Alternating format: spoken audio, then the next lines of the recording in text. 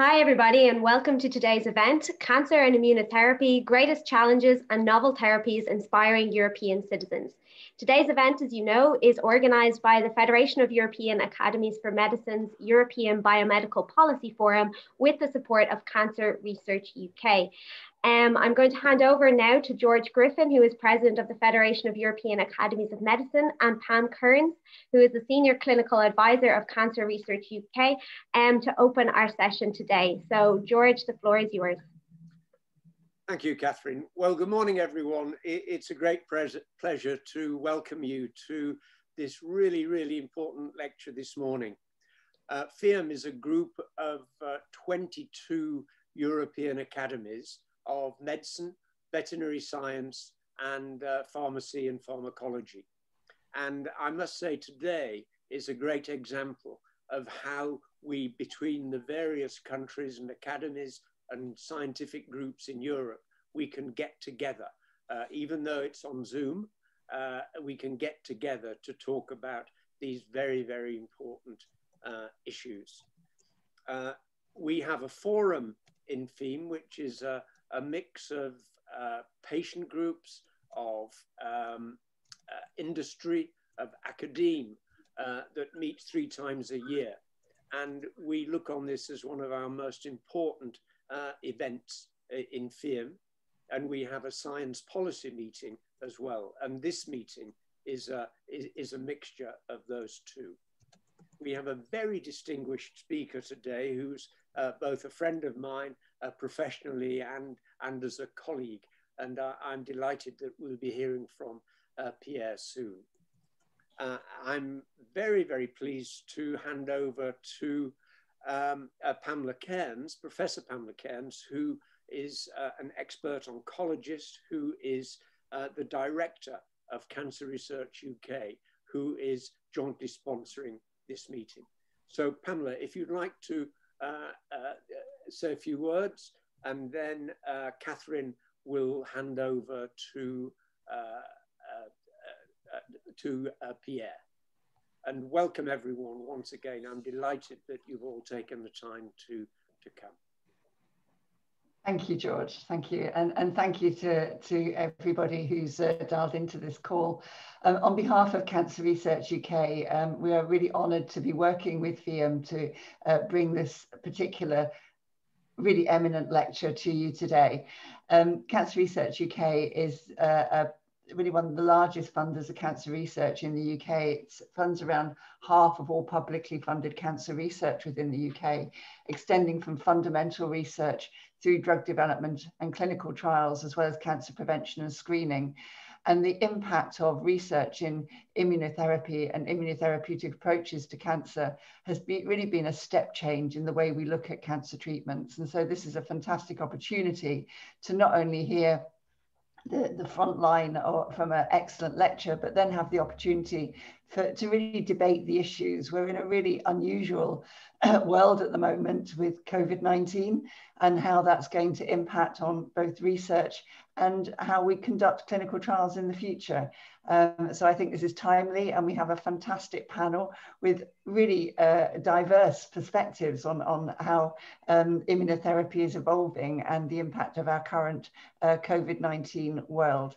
So I do not want to stand between you and these exciting lectures. So just again, thank you very much to FEAM, to all of you for dialing into this call. And with that, I'd like to hand over to Catherine, who's going to moderate our meeting.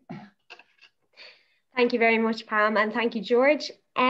Before we get started, I'm maybe going to say that there's a slight change to today's program. So we will have Professor Ricciardi speaking now, and then Pierre Cooley, and then our high-level panel will start after that.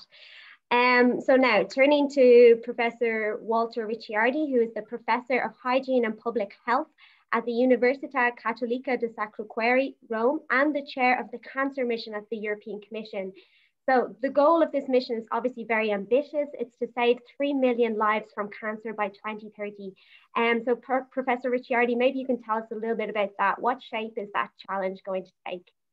Yeah, it's a pleasure for me to give you an update because we just received 2 days ago a letter from President von der Leyen, underlining the different approach that the European Commission is taking as concerning the mission. You know that the mission boards and the missions are a different approach in relation to the past. Horizon 2020 was a major success, but unfortunately, no citizens in the middle of the road in any city in Europe had heard of it. So essentially the impact on the awareness of this very important effort was practically unknown to citizens. So the missions want to give directions to European research and innovation in solving society's pressing challenges and producing tangible results, and particularly to involve citizens and stakeholders more closely in setting research priorities and essentially in co-planning, co-managing, co-evaluating the mission. The 5 missions were related to the 5 challenges that human life has on this planet. So it's climate change and sustainability, it's water and fishes and fisheries and food and agriculture, smart cities and cancer. Cancer because, I mean, you know, it's one of the major societal challenges in Europe. The number of, the burden of disease is currently the highest in the world. With 10% of the population, Europe has 25% of cancer. And if we don't act now, in 2035, it will have 50% of the burden of disease. So this will increase by 25%. And Europe needs better equitable prevention and diagnosis, treatments and care, survival rates and quality of life. We have worked hard in the group, and we have produced a report that has been handed over to the Commission in September, together with the reports of the other 4. And I must say that the impact of this report has been so strong that the Commission has slightly changed. So it's not only going to be a research and innovation, it's going to be the strategic basis for the agenda of the Union in the next years. We have just received an official communication by President von der Leyen that this is going to shape the future of the Union. So essentially it's going to be in the activities of the missions. And for that, and there will be a conference on the future of Europe, so that will be started at the beginning of 2021, in which the European Commission, together with the European Parliament and the Council, will have a joint declaration on the scope, objective and structure of the conference, so that this can be launched swiftly, taking into account the latest evolution, of course, of the pandemic, but having in mind that these 5 challenges are of paramount importance for the future of European citizens, and I would say of the world.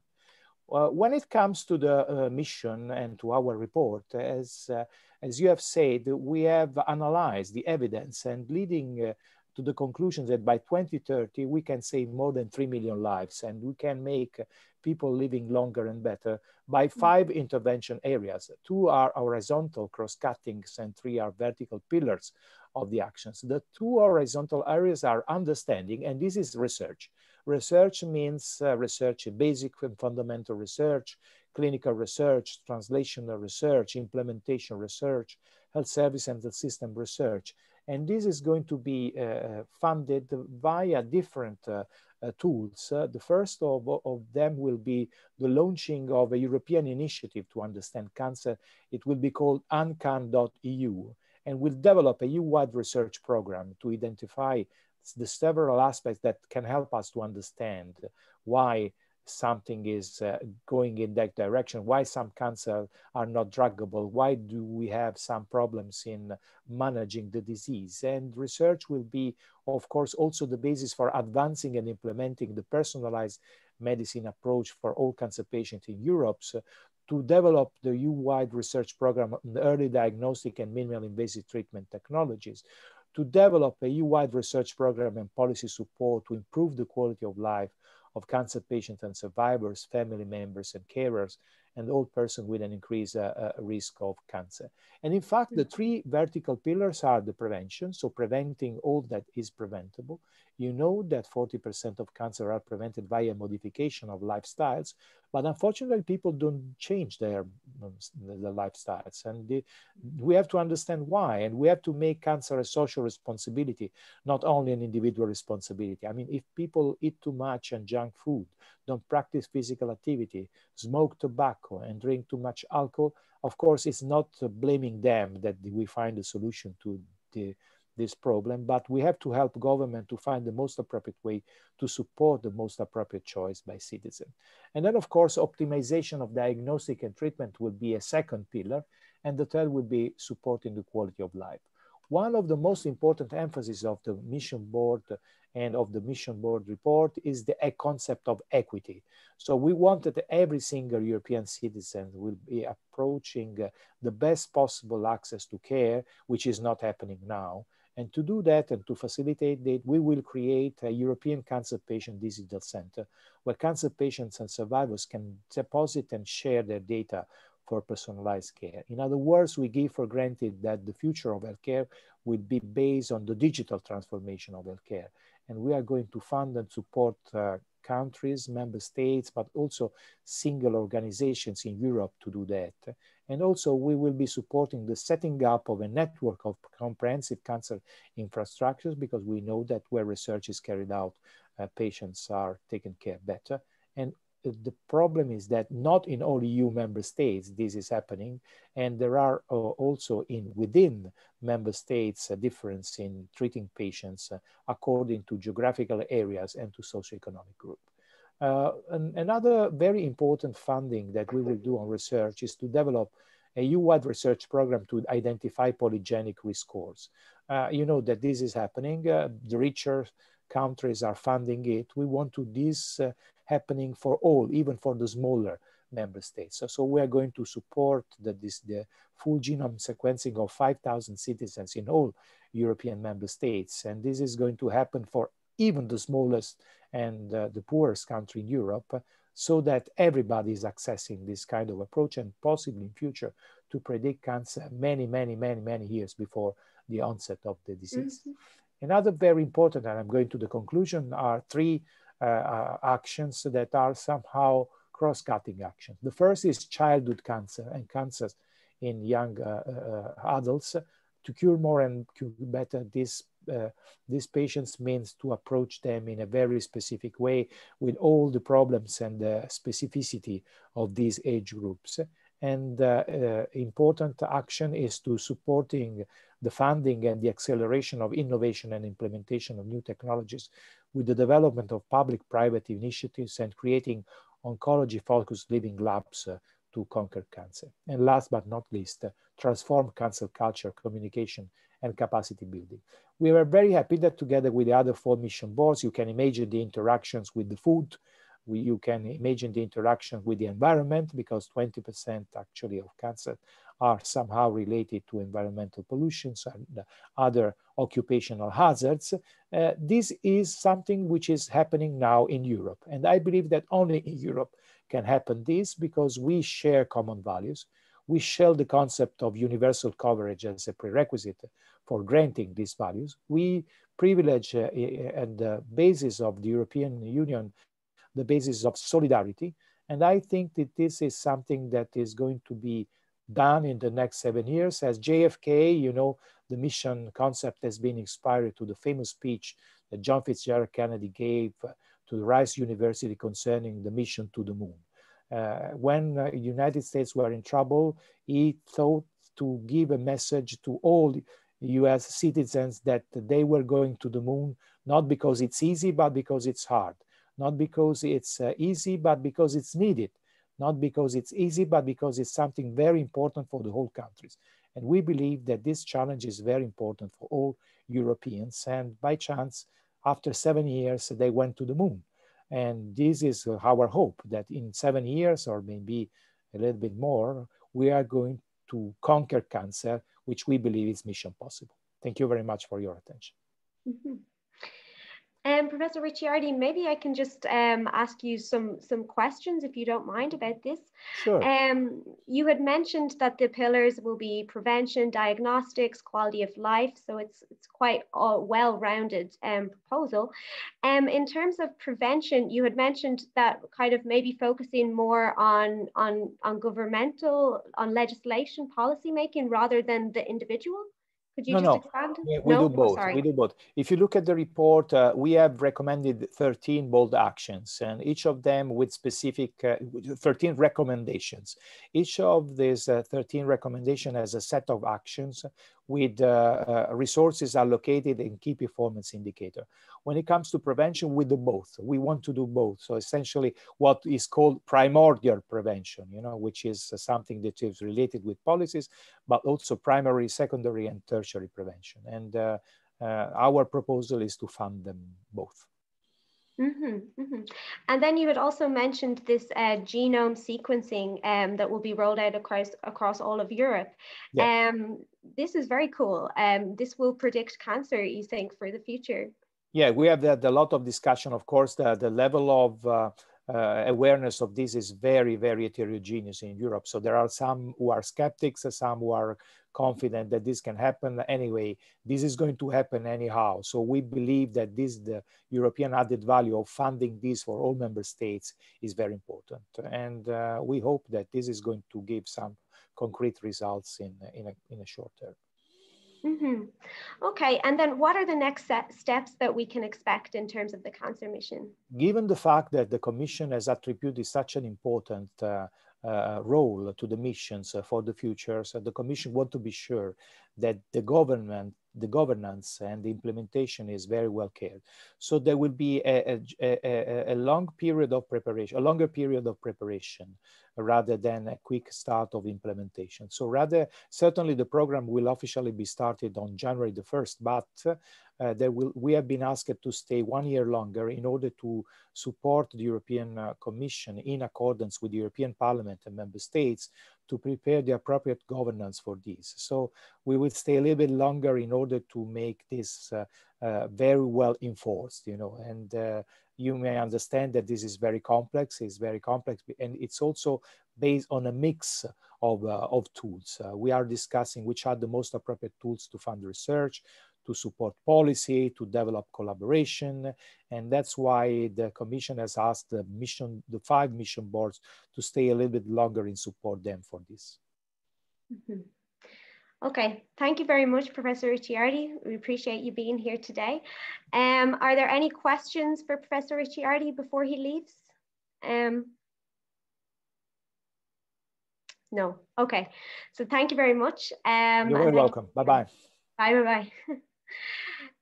Okay. I would now like to introduce our keynote speaker for today, who is Pierre Cooley. Pierre is a professor at the Duvet Institute at UCL in Brussels, and he is the past president of the Belgian Royal Academy of Medicine. He is an expert on the antigenicity and the immunogenicity of human tumors, and his current research deals with the immunogenicity of breast carcinomas. As a short reminder, you can send questions to us through the Q&A function throughout this event, and we will answer them later during the Q&A session. So Pierre, thank you very much for being with us today. The floor is yours. Thank you very much. So we will go. Fine. Do you see that? Is that okay for you? Yes. Okay, good. So what is cancer immunotherapy? Let's start with the definition. So it's using the capabilities of our immune system to reject tumors if they are there, or prevent their recurrence or metastasis, of course. So it's a quite old dream by immunologists, but it's fairly recent, barely 10 years ago, that there were real successes in patients. Nevertheless, even though there are fantastic clinical results for some patients, we still do not really understand completely what is going on, even when it is efficacious, and even less why it does not work in most patients. I will explain that later. So there is clearly much room for improvement, and I will touch on that at the end of the lecture. So let's start with these capabilities of our immune system. What are we talking about? Well, it's reasonably clear now that the main effectors of our immune system to destroy cancer cells are the cytolytic T lymphocytes. So part of our white blood cells, of course.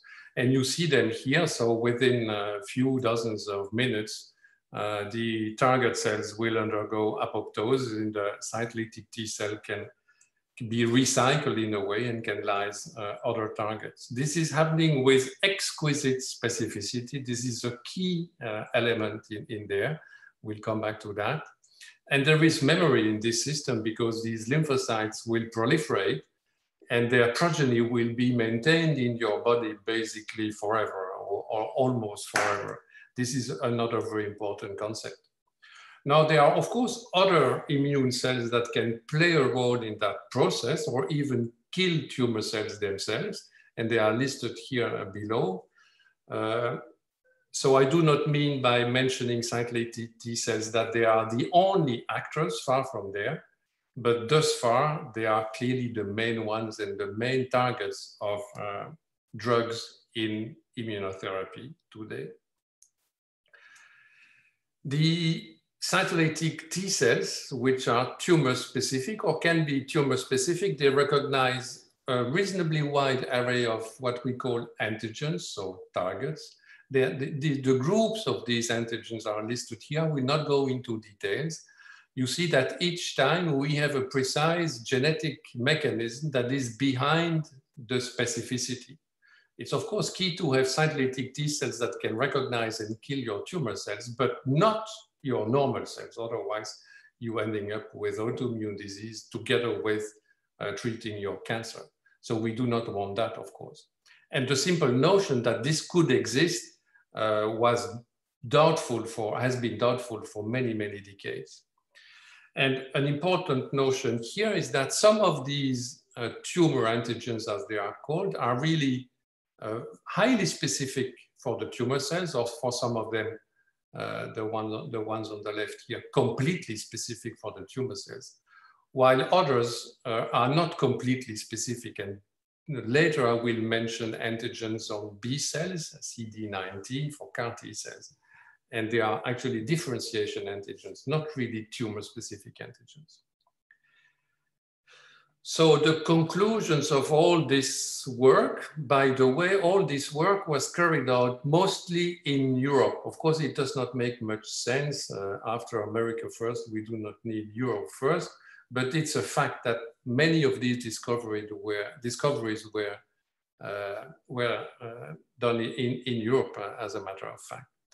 And the conclusion is that human tumors are antigenic, and I have a small translation for those of you who are not familiar with immunological jargon, to autologous, to our own T cells, that in many instances, these antigens can be completely tumor specific, and this is very important for the safety of the procedures that we are going to talk about. And it was also quite clear from the beginning, or almost from the beginning, that in many cancer patients, we can detect these T cells in blood or in tumors. And this is also a very important notion, and I will come back to that later. Because if you admit that some T cells are working against your tumor, if you are unhappy enough to have that, well, then it means that at a later stage, the tumor will of course be modified, because the tumor cells that are killed, they will disappear. And what will be left will be tumor cells that are not killed, that resist. So probably we have here a treatment that we apply on tumors that actually have, for most of them, already acquired resistance mechanism. This is different than for other anti-cancer treatment. If you give chemo to a cancer patient for the first time, you do not expect many of these tumor cells to resist primarily. Well, it happens, of course, but In most cases, this is not so. Here, it might be different. Nevertheless, because these T cells can be completely specific, and because there is memory in the system, what you can end up with, and this is indeed what is happening, I will show you, but that was the dream.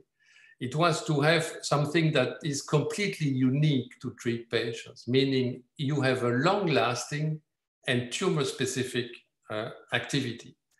And what is important there is to realize that with the other treatments, you do not have that, because when you stop the other treatments, well, the anti-tumoral activity stops with the treatment. Here, it does not. It continues. This is immunological memory. Another notion or immunological concept that will be used in the treatments that are being used today in the clinics is this. So if you activate T cells, they have a receptor that will recognize what we have mentioned. So these famous antigens. But it's not as simple as that, because you have an array of co-receptors. On the left, they are stimulatory co-receptors, and I will mention later CD28. And on the right, they are inhibitory co-receptors. So they are modulating the T cell response. The importance of that is in many different situations, but it's a fine-tuning of the T cell response. What is mandatory is always the presence of the antigen that is recognized. This specific recognition has always to be there. But the system is tuned by these co-receptors. What can be done now, and most of the immunotherapy, cancer immunotherapy drugs today are antibodies of that type, we can manipulate this system here with agonist antibodies that will increase this activity on the left, or blocking antibodies here that will decrease the inhibition.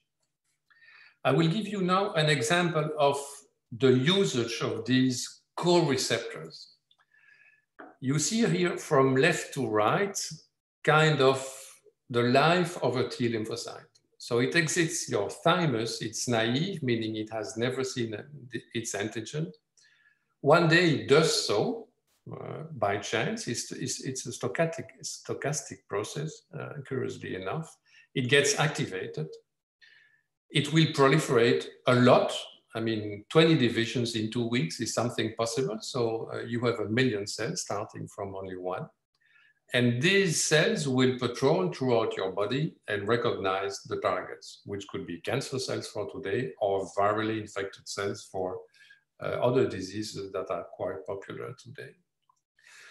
Now, in the real life, it's not as easy as that, of course, as usual. And you need another molecule, which is here called CD28, which is present from start.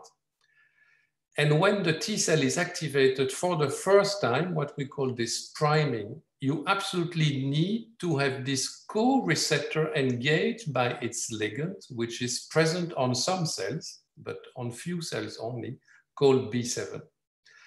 What is the consequence of this is that only some cells, that we therefore call professional antigen presenting cells, can do this job of priming T cell responses. So it's not that easy to stimulate your T cells and have them proliferate in your body and circulate forever. It would be much too dangerous. So this process is tightly controlled, and one of the controls is here. And you see that this co-stimulation here increases T cell activation. Now, after a few hours, what happens is that there is another molecule that comes to the cell surface of T cells called CTLA4. It also engages B7, but with a higher affinity than does CD28.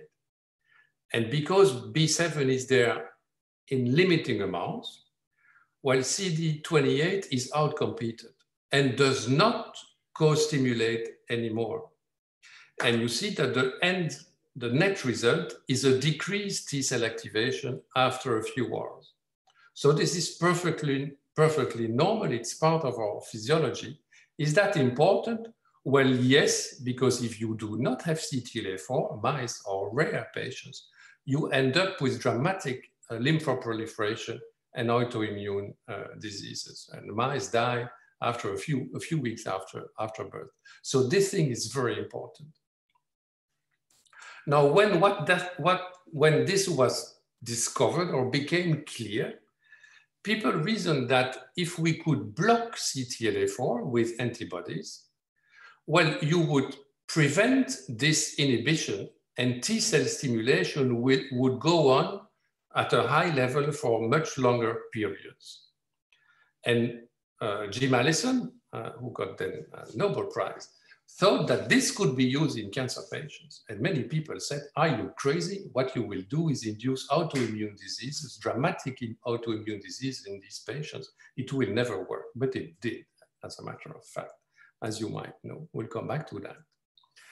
At a later stage of T-cell life, if you wish, when they are patrolling in your body and encountering tumor cells, there is another similar mechanism that is going on, which uses another inhibitory co-receptor called PD-1, and its ligand is PD ligand 1. And this one is transducing a negative signal. But the net result is again the same. Initially, you have a strong T-cell activation, and after a few hours or 1 or 2 days, it slowly goes down. And again, if you do not have that, you end up in problems. And again, you can block this system by acting either on the ligand or on the inhibitory receptor itself, and you would maintain stronger T-cell activations in the periphery, so in your peripheral organs, meaning not simply thymus and bone marrow, so in your tumors, for what we are discussing today. So these are the scientific basis, and it led to treatments, new treatments for cancer patients. So the first and by far the most important today, as you for sure heard of, are these anti-CTLA-4 and anti-PD-1 or PD-L1 antibodies. They are listed on the right. So this is a systemic immunostimulation of all your T cells. Of course, this is not specific for your anti-tumor T cells. It is for all your T cells. Therefore, there are side effects and toxicities. There is another way to immunostimulate locally now, which is a very interesting concept, and that is completely different, which uses oncolytic viruses. It's used for melanoma. This is the only product thus far that is commercialized.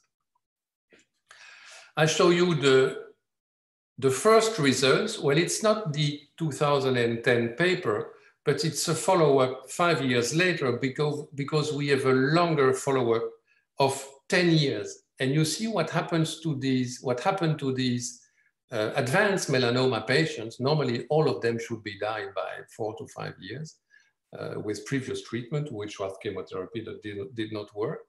You see that approximately 20% of the patients are still alive 10 years later after this anti-CTLA-4 antibody.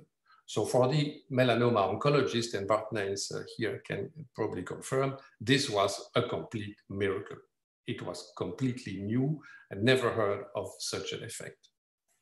Possibly, it's difficult to prove, but possibly some of these patients might be cured. Much more recent results. So you see here in the middle, again, it's advanced melanoma, blocking PD-1. You see that it gives a better result than CTLA-4, and it's also less toxic. And now people are thinking of using the two antibodies together. It's even better. So 50% possibly long-term survival for advanced melanoma. So this is a major result for melanoma patients.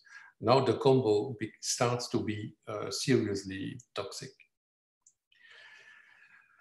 Then this launched an enormous effort to try these drugs in every possible cancer. And you see here the overall response rates. We will not go into the details, but you see that many cancers do respond. Hodgkin is the champion with almost close to 70% responses. I've not said that these are long-term responses. This is another issue. This is overall response. But you see the list here, and some patients, some cancer and patients do not respond or respond rarely to these treatments. So the lessons from this is that you can obtain with these drugs durable tumor regressions, and the durability is, of course, a key concept across many different cancers. We have to understand that nevertheless, most patients do not respond. So we can discuss that with Bart later, but I understand that probably less than 20% of cancer patients today really have a benefit from these treatments. So it's fantastic, but there is still much to do. And there are toxicities. And of course, these results justified this Nobel Prize to Jim Allison for CTLA-4 and Tasuku Honjo for PD-1. It's interesting to see that this is the first time that we fight cancer with drugs that do not touch themselves, the tumor cells. It's completely indirect. Now, to give you a broader view than these checkpoint blockade inhibitors, as they are often, I think, misnamed in the field. What can also be done is to immunize the patients. So as you have seen with the previous drugs, which are widely used now, what they do is that they increase the activity of the T cells you already have. We think that maybe with CTLA-4, more than with PD-1, there is a possibility to activate new anti-tumor T cells to prime. But it's reasonably clear, and more so, that most of the effects we see is simply boosting what is already there. It indicates or it suggests that when you have nothing, you did not respond at all, you did not mount any immune response to your cancer, to your tumors, well, then these drugs will do nothing. And it's probably what is happening in a serious proportion of patients. At least that's what I think. So the idea is, okay, but if the patients are not yet immunized spontaneously against their own tumor, well, we'll do that for them. Well, we'll help them to do that by immunizing them. So it can be active or passive, as we will see. So this is the idea of vaccinating against cancer, because in many instances, we know what are the antigens that are on the surface of the tumor cells. Thus far, this has not worked well. That's the least we can say. And the reason is here. It's very difficult with vaccines to induce strong cytolytic T cell responses. Vaccines work beautifully, and we hear about that by the day, to produce antibodies against antigens you inject. We can do that fantastically well. But inducing cytolytic T cells to antigens on cells, this is much, much more difficult. Viruses do that beautifully and very efficiently, but it's very difficult to copy what viruses are doing. So we cannot yet do that very well. That's the least we can say today. This is the only vaccine against cancer that is commercialized. It is moderately efficacious, but it's out there. Then, because of these difficulties of immunizing against antigens recognized by T cells, well, people said, okay, but if this is not easy to do, what we will do is to give them the T cells. We will derive them from the patients, or we will stimulate them, prime them, activate them for the first time in vitro. We will amplify them enormously and inject them back. It has to be autologous T cells, at least for the time being, so from the same patient. So these T cells initially were not modified, so from the patient. Now they are more and more genetically modified. And it's interesting to see that gene therapy, or ideas about, or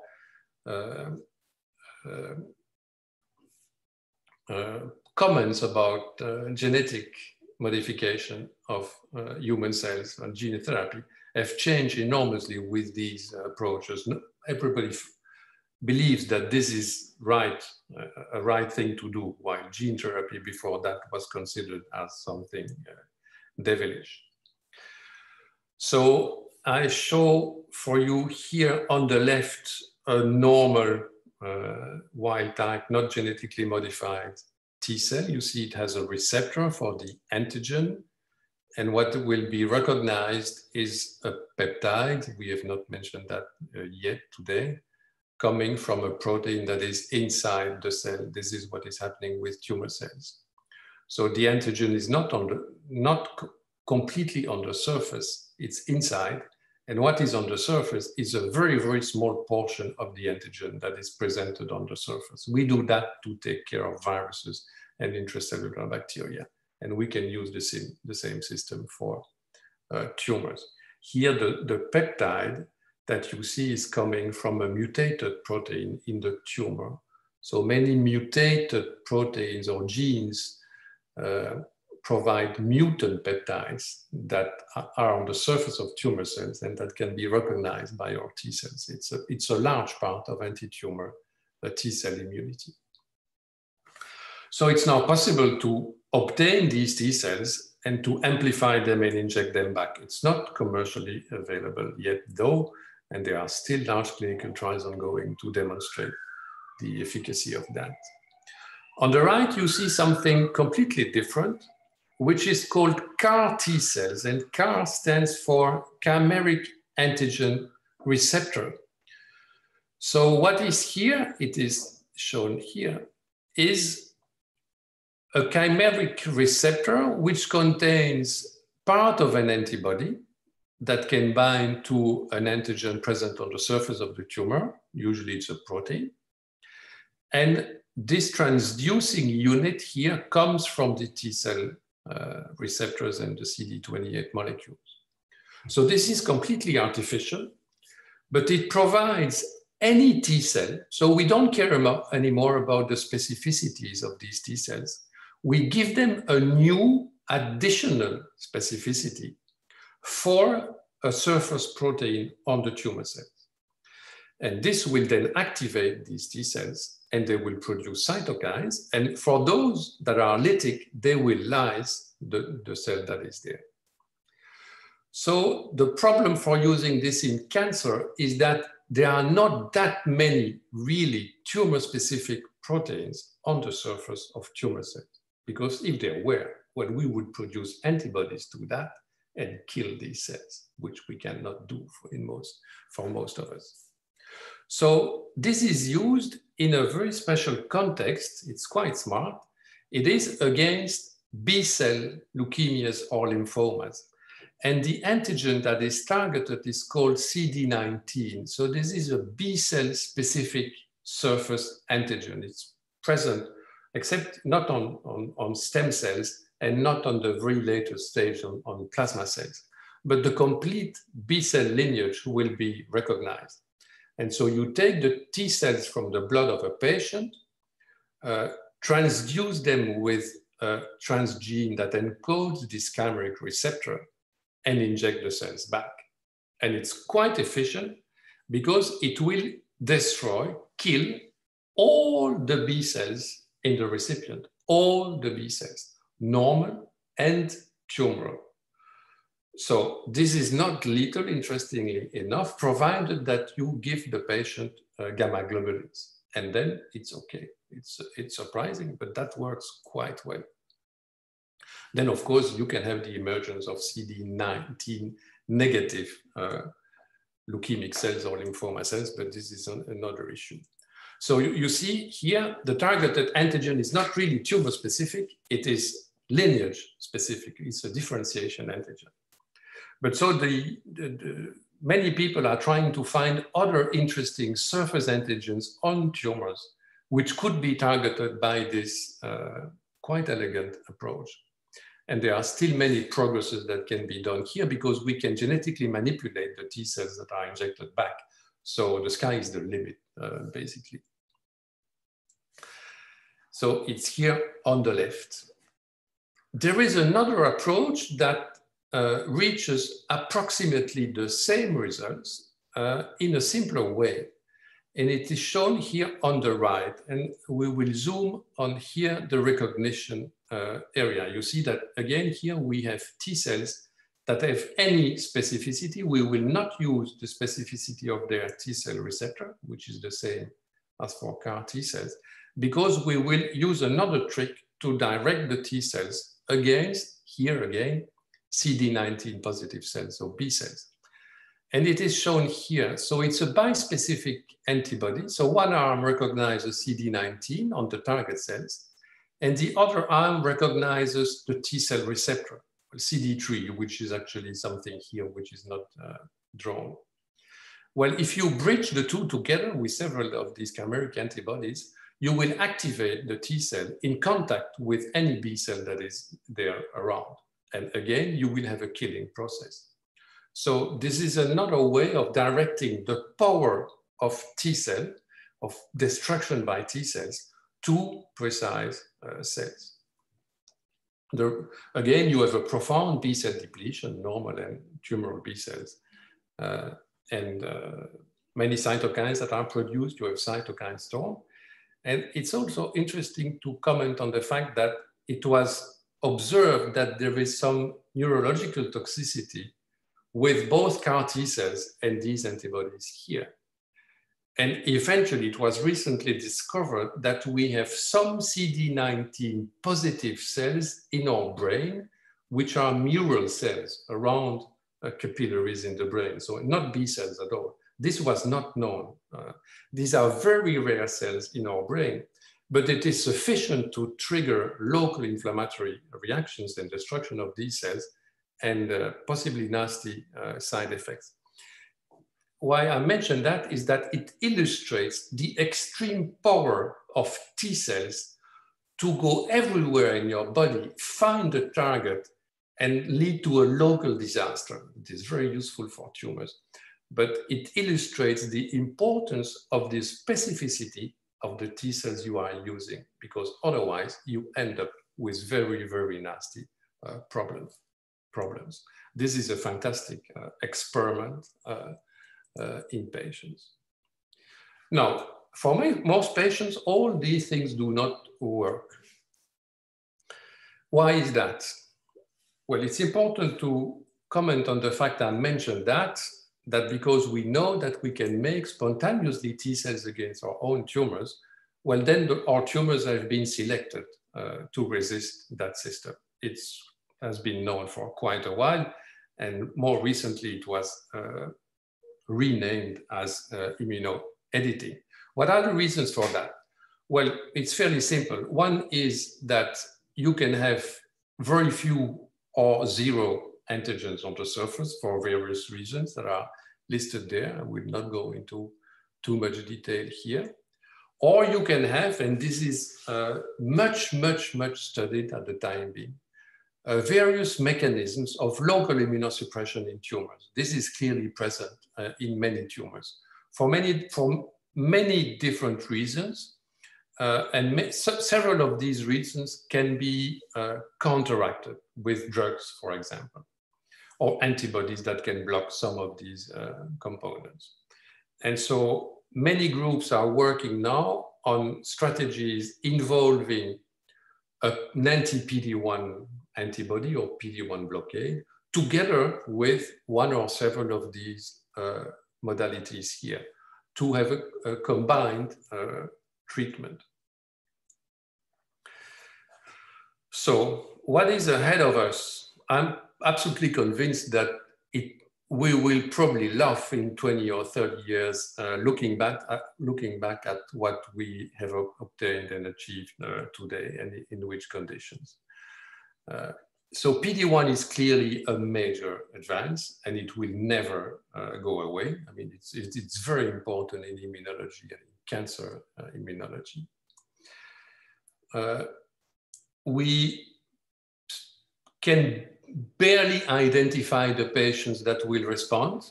So we are not very good yet in terms of biomarkers, but we have some ideas. I'm convinced that many primary resistances are due to the fact that the patient has already mounted immune responses much before you see him or her for the first time and have a diagnosis of cancer. So it's a bit too late in many cases. And it's also interesting to comment on the fact that while there was an enormous hope for non-toxic immune cancer treatments, because many of these antigens are really tumor specific. Well, what is done today bypasses this specificity completely because we are overstimulating all the T cells in the patient. So there is a promise that still has to be fulfilled by the scientific community. So soon we will have many combinations. All this is in clinical trials. There are thousands of clinical trials around that today worldwide. It's absolutely a gigantic effort. I'll show you this. So lung cancer, and you see that if you give chemo plus PD-1 blockade, it's much better than chemo alone. This is one of these results of here combining chemo plus immunotherapy. It will be important to use immunotherapy as soon as possible. This is kind of obvious, but of course it takes time. It takes time for regulatory reasons, completely understandable, but it starts adjuvant setting, neoadjuvant setting. Precision medicine will come in here because we will have to identify the resistance mechanism in the tumor before we decide for this or that combo. It will take time because it's complex as usual, but we are going there definitely. We can predict which antigens are there and which ones are not there. It will be important to try to block CTLA-4 or PD-1 only on the tumor cells we wish to boost and not on all of them. So this is still a dream, and well, that's for the future. This is coming, but we are still, I think, far from big successes to immunize patients, which would be a nice way to obtain what we want. And the reason for this I've mentioned earlier. And this synthetic immunity, so using artificial constructs, completely new concept, there is for sure an enormous future for that, and not only for cancer, because we can dream of doing probably absolutely anything. And of course, the CRISPR-Cas9 technology is giving us enormous possibilities with much less efforts than in the past. And there are also many aspects of our immune system that we have not tackled clinically yet. This is yet to come also. So I think that the future can be bright if we work hard on this. It will not be easy. And even though I'm perfectly aware of the fact that this picture could be dawn or sunset, I'm convinced that we are at the dawn of this cancer treatment modality. Thank you very much. Thank you, Pierre. That was a really interesting presentation, and I think we will have a lot to talk about in the next session, which is the high-level discussion. Pierre, if you stay here, then we can also chat with you about some of these topics. I do stay, of course. Perfect, thank you. Okay, so then I'm going to pick up on some of the things that Pierre mentioned on immunotherapy, and starting with Bart, we know that immunotherapy, as Pierre mentioned, works extremely well for some patients and just doesn't work at all for others. Maybe can you shed some light on that and why that is, and possibilities to predict which patients will respond better to immunotherapy? Sure. So as Pierre alluded to, there is quite large heterogeneity between responses we see to the most commonly used immunotherapeutics, being the anti-PD-1, anti-PD-L1 monoclonal antibodies. Now, the way we try to model this is by reflecting on the fact that in order to be efficiently recognized by the immune system, at first, the tumor needs to be sufficiently immunogenic. And while there are other types of antigens, such as cancer testis antigens or overexpressed antigens, differentiation antigens, conceptual thinking nowadays put most of all the neoantigens first, as being probably the most immunogenic antigens that are most easily recognized by the immune system. Now, some tumors have a lot of those neoantigens because they are caused by environmental carcinogens, such as tobacco smoke in lung cancer or UV irradiation in skin cancers. So it means that those tumor cells will have a lot of potential to get recognized by high affinity cytolytic T cells, because these neoantigens are completely different from what is natural within the normal cells. And when this happens, then in those tumors, there is quite a proportion of them where there is only one mechanism that withholds immunity from eradicating, and that is the PD-1/PD-L1 interaction. And by blocking this interaction, we can have immunity at play and eradicate the tumor. Now, what's been a bit of a disappointment is that even now, when with a lot of those therapies becoming part of our standard treatment options, such as for melanoma, we have nivolumab, we have pembrolizumab, we have the combination of ipi and nivo available to us, we have not been able to really pinpoint, validate baseline characteristics that can really, with sufficient specificity, indicate which are those patients that take it away. And one thing I think I wanted also to share and to stress is that some patients, in my opinion, are most likely cured. I've been using these drugs from the moment they were introduced in the clinic, phase 2, and I now have patients that are out there 15 years beyond the first injection of the immune checkpoint inhibitor. They're in a complete remission. They have stopped treatment, some of them now for more than 5, even 10 years, and they are surviving with any sign of disease or disease recurrence. But despite the knowledge that we have built, we are not able at baseline to really say who they are. We only know that we have tumor types which are enriched for those kind of patients and other ones which are not.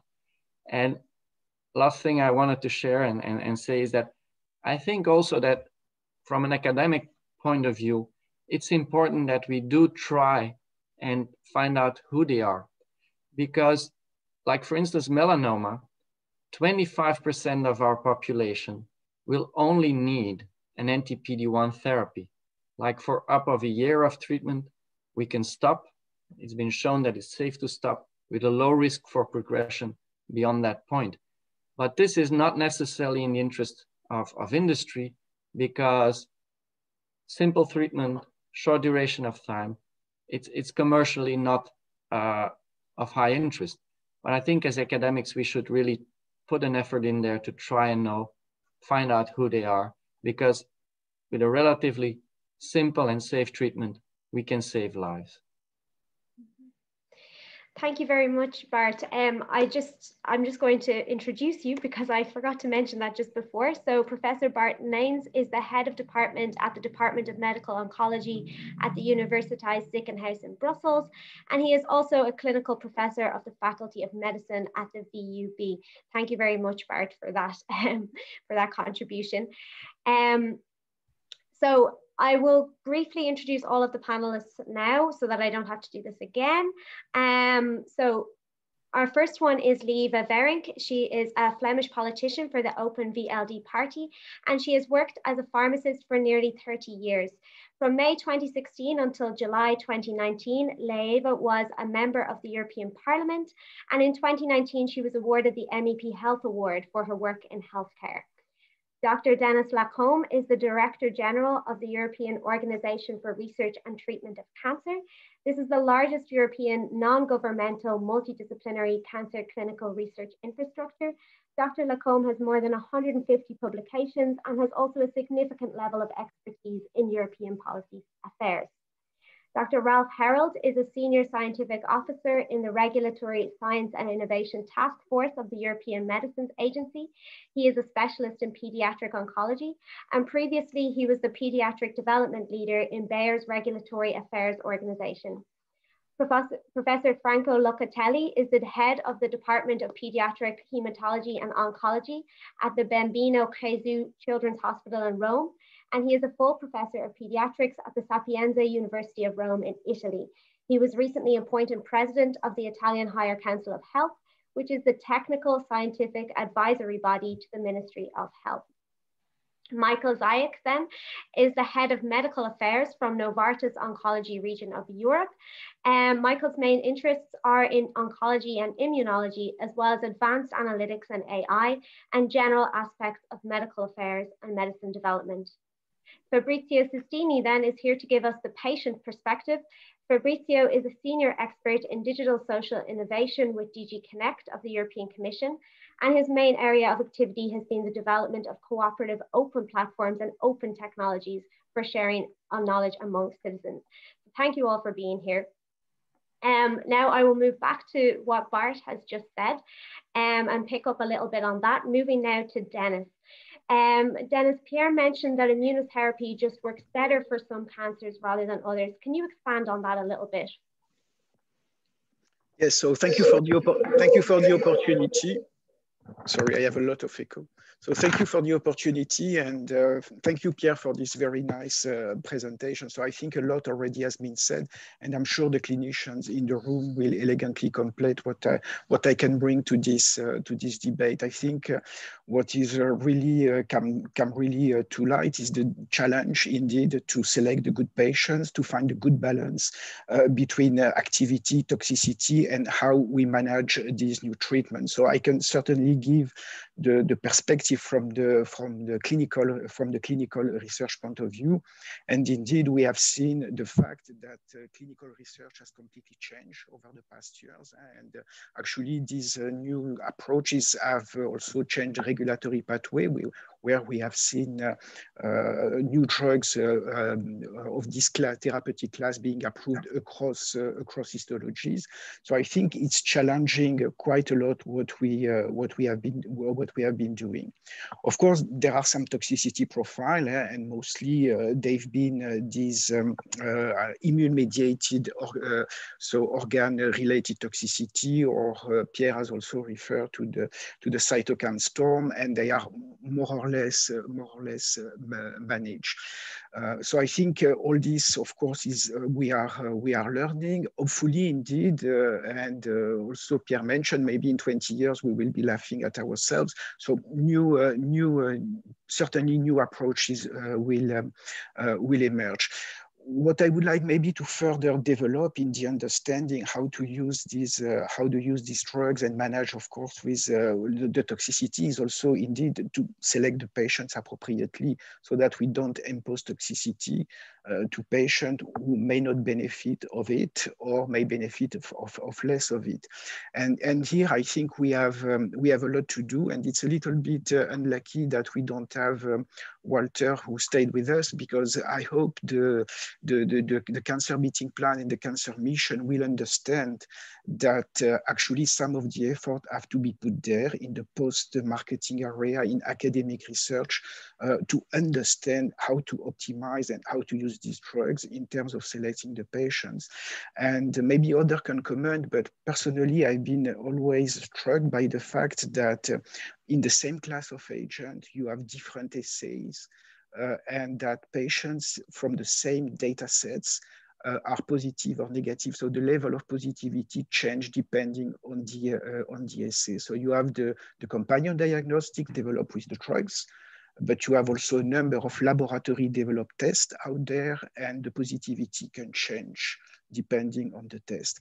So I think there are a number of things that we have to address, again, that are not necessarily addressed by the commercial sector, which we should address indeed as a community of researchers. So I think that would be the message.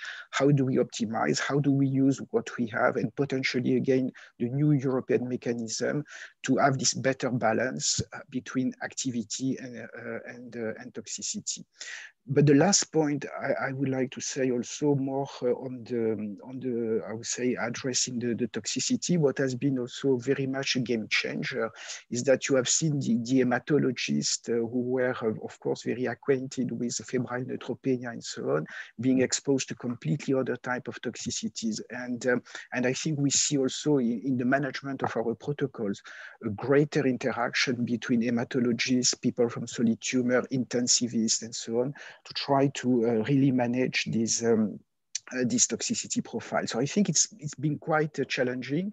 We have been learning how to work and together differently. But I think what we also have to evolve is that we are still using in clinical research all the recipe for all drugs. And indeed, I think we need also to modernize clinical research to understand all these questions. Mm-hmm. Pierre, maybe I can get your input then on this, on the point that Dennis has made. Can you provide some more information on that? Do you agree that we need more selection of patients, and that we need to be doing more in terms of regulatory issues as well? Yes, absolutely, yes. So I mentioned that we still do not understand in details what is happening in patients, even when they respond beautifully. But of course, behind this vague statement is the fact that we have no very good biomarkers, because if we do not understand, we cannot develop very good biomarkers. So as mentioned by Bart, one is the mutational status of the tumor. So many mutations means many antigens. It's a kind of a simplification, but it's okay for today. And so this is a positive sign. Another that is often used is looking at the tumor with histology and seeing that some contain T cells already and some others do not. And it's in the first group that you will find more responders. But nevertheless, even with these things, and even when we combine them, we cannot really predict accurately. There are patients who are negative for these things, and because there is nothing that can be done, they are basically lost. Well, they receive this, and some of them respond extraordinarily, as Bart mentioned. So it indicates that we are still not there. So this is perfectly true. We need research. It's a matter of research. We need to use material from the patients, and regulations are tightening and tightening. This is much and much more complicated each time. So in our research labs, we should have now professionals at regulatory affairs to fill in all these papers and obtaining all the authorizations and all that to be able to do very simple things. And sometimes we have patients that tell us, well, you know, I don't care about all these things. What I want is to remain alive or treat my kid that she or does not die.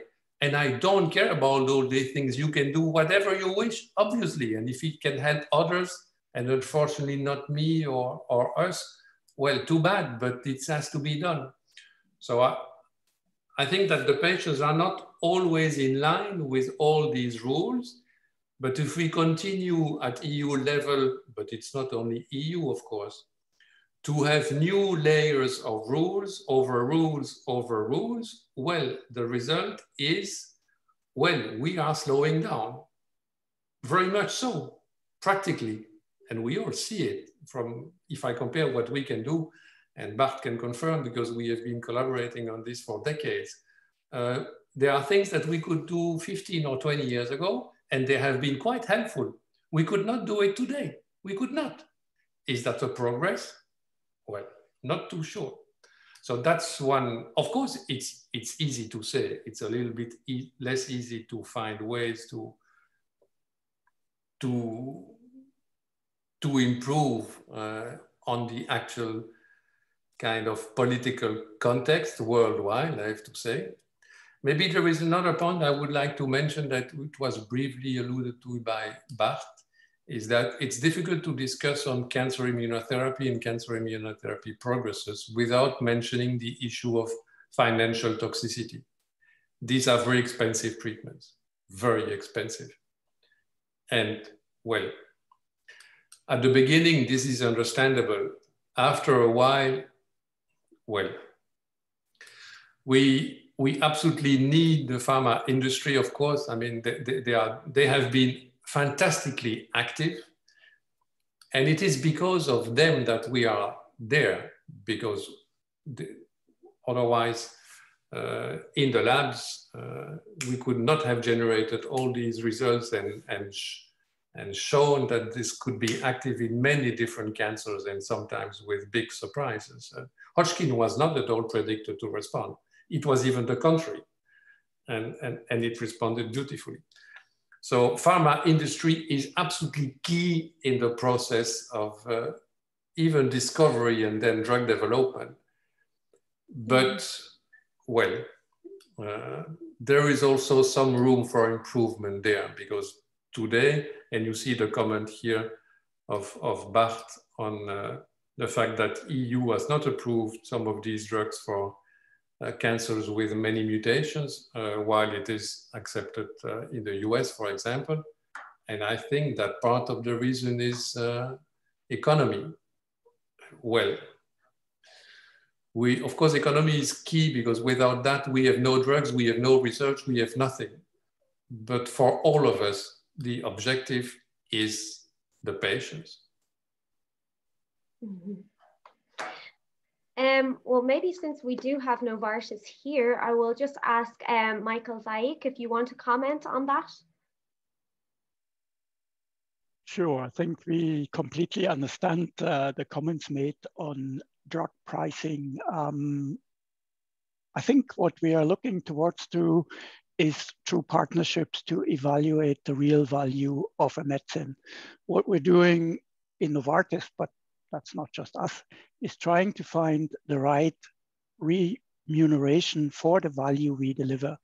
And as Bart and Pierre have nicely outlined, some of these medicines cure patients. The problem, of course, is that we don't have a model in place paying for single shot cures. I mean, we have the same issue in Novartis with CAR T cells. And we have to really work together with policymakers, with clinicians, with payers to come up with models which share the risk between us, but also give a fair remuneration to the pharmaceutical industry based on the real value of the medicine. And we have to agree with the clinician and the patients, actually, what is the real value of a medicine? Because, of course, it's no good to have an immunotherapy which potentially cures, but has in 70, 80, 90% of the patients long-term quality of life effects which make living actually a burden. So I think that's really what we have to go forward to.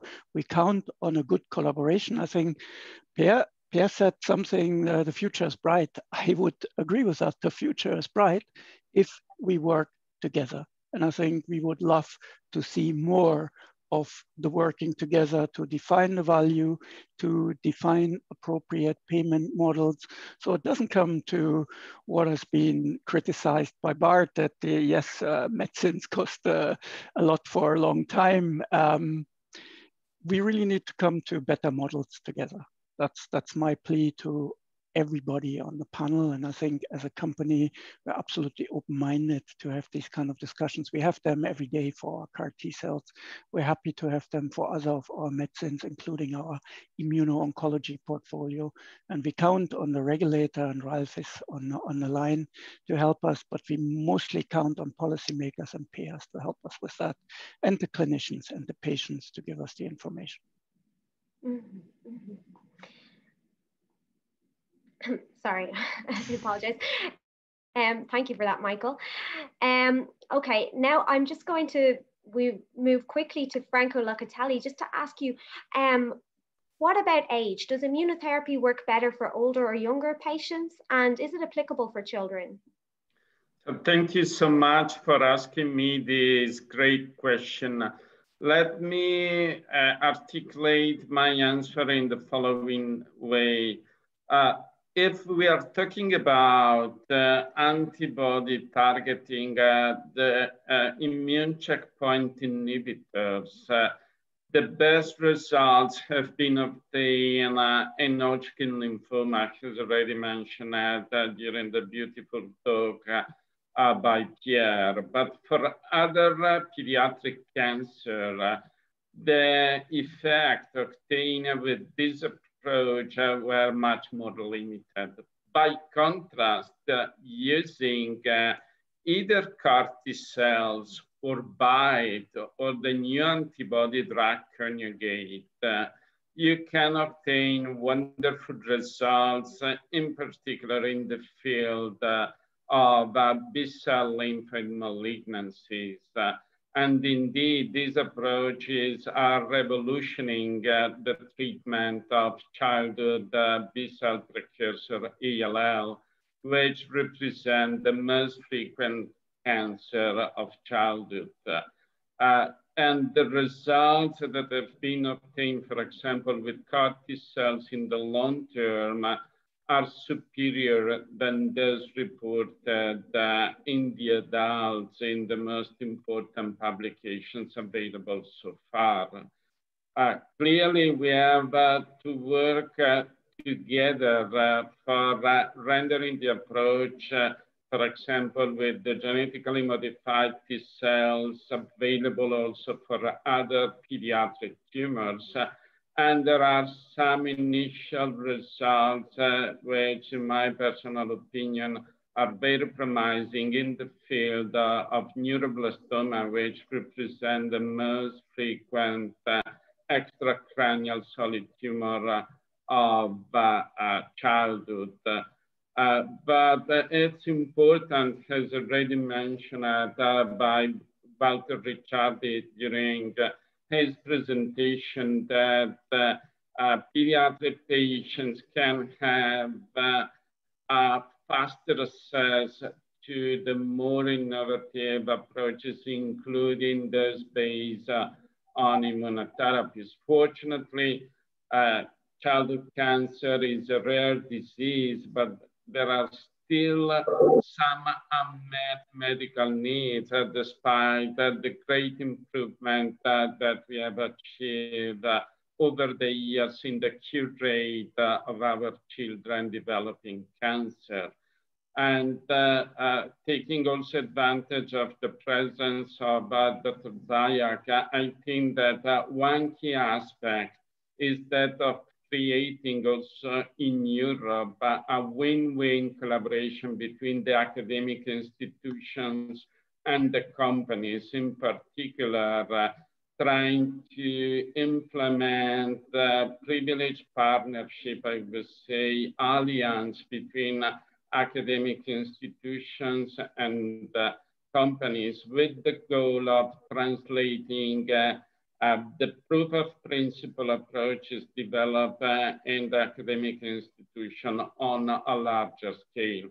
And finally, let me touch also the issue I mentioned at the end of Pierre's talk on the novel platform to be employed for the CAR cell therapy in particular. I think that one of the most important fields of investigation in the next years will be that of having some immediately available off-the-shelf products obtained from allogeneic third-party donors to be used in patients with cancer amenable to be treated with CAR T cells. Thank you. Thank you very much. I'm just going to ask, I'm just going to move to Pam Kearns now to ask you, following up from what we've just heard, what would you think are the barriers to getting new drugs, including immunotherapies, licensed and available in the clinic for children with cancer? Thank you. And just want to echo all the comments by Franco. They're completely on message for what's happening in childhood cancer. The issue that we have with childhood cancer is that you cannot directly extrapolate the data from adult trials. And you know, it was really fortuitous that drugs like the CAR T cells and the BiTEs targeted CD19, which targeted a B lineage ALL, which is the commonest type of cancer in childhood. So it gave us the impression of a fantastic step forward in immunotherapy for children. But actually, for the rest of the drug development in childhood cancer, we are not doing so well. And there are three reasons. One is that it cannot be stated enough that childhood cancers are not just mini versions of adult cancers. They are different diseases. They are generated from mostly embryonal cells as opposed to epithelial cells, which most adult cancers are derived from. So the whole biology is different. And in the field of immunotherapy, you also have to remember that the immune system is different. It's a different stage of maturity. And we know a lot about the fact that the level of neoantigens is different in childhood cancers, but also their innate immune system is different. And it's likely that the T cell pathways are less important in the microenvironment of pediatric cancers compared, say, for example, to NK cells. So there's a whole separate area of research that needs to be developed. Given that most of the attention of drug development from the industry perspective is going to go to where the biggest markets are, childhood cancers are not going to be high on the agenda. They are rare diseases. So we tend to end up looking at, for the most part, drugs that have been developed for adult cancers, and then the companies will look to see whether there is a possibility of their development in children, not because that is morally correct, but because there is a regulation that says they have to do it, and that's the pediatric regulation. But we know for a decade of the pediatric regulation, which was introduced in 2007, it has not created the benefit in pediatric cancers as perhaps it has for other pediatric diseases. And that is again because it is too easy to develop a drug for an adult cancer, for a target in an adult cancer, and say that target isn't relevant to children and therefore go for the waiver, which is allowed in the regulation. There is a shift now, and it's lovely to have Ralph Herald on the panel, because within the EU regulation, there has definitely been a shift in how it's being implemented. And the concept of saying if you've got a target for a drug that is being perhaps developed in prostate cancer or a colon cancer, which may not seem relevant to children, have a look at how that mechanism is actually relevant to the biology of a childhood cancer. And that mechanistic approach and the shift in the way the regulation can be implemented will allow drug development to be shifted towards pediatrics. But we are a long way from that being mandated. And I think there is time for regulatory review to be able to not only more mandate that drugs are looked at in the pediatric population when they're available to adults, but more importantly, actually focus on that pediatric targeted regulation for drugs that may never be of interest to adults.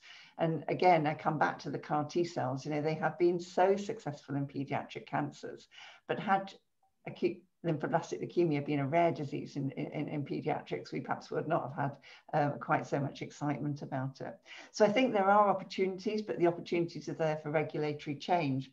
And just to pick up on the point that Franco made about partnerships, I think the only way we're going to drive pediatric drug development is through partnerships. And it's not just the partnerships between industry and academia, but we need to bring the patient groups along with us. The tolerance of toxicity is something we need to ask patients and parents about, not just the academics and the regulators. And I think bringing them into that partnership is really important. And actually having the regulators at the table. And we've done this in pediatric oncology through a consortium called Accelerate, which is a multi-stakeholder platform. It's a partnership between industry, academia, the regulators, and patients and parents. And with that, we have an opportunity to take different areas of pediatric cancer drug development, and decide on priorities. What should be taken forward? How should it be taken forward? And then working with all those stakeholders, work out the most accelerated pathway to do it. So I think we're in a difficult position at the moment. We really do not have enough drugs in childhood cancer, enough research in childhood cancer for drug development, but there's a pivotal moment. I'm not quite sure whether it's quite the sun coming over the horizon, but we are in a pivotal moment that we can actually start working together as multi-stakeholders and use the knowledge that is out there and properly apply it for childhood cancer. Thank you. Thank you. I'm going to move to Ralph Harold now. Ralph, I'm just going to pick up on Bart's point that he made earlier, which is that the EU has not approved ICI immunotherapy for MSIH tumours, but the FDA has. Can you give us a little bit of insight into that? Thank you, and this is a rich discussion. I'm thankful to be part of it. I think Bart put this word "not yet" in there, and let's see. I can't really comment on specific procedures here. I think what we heard today are important elements, and I want to echo the elements of collaboration, the opportunities that are here and where we are in the current pandemic situation as a learning situation, and then link it to your question of how is it that this is approved in the United States and not yet in Europe. I think we heard from Walter and from Franco and Bart and Pam opportunities for collaboration. And I want to extend this, that the current pandemic teaches us also about what are opportunities to learn how to conduct clinical trials currently.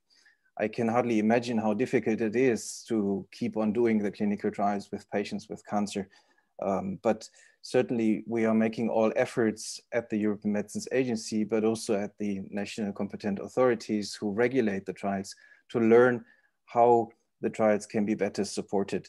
So for example, how to move from physical visits to virtual visits and how to tailor safety investigations. This is a huge opportunity for all of us to think together which of these elements are important for the trials, for the safety of the patients, but that can also be carried on.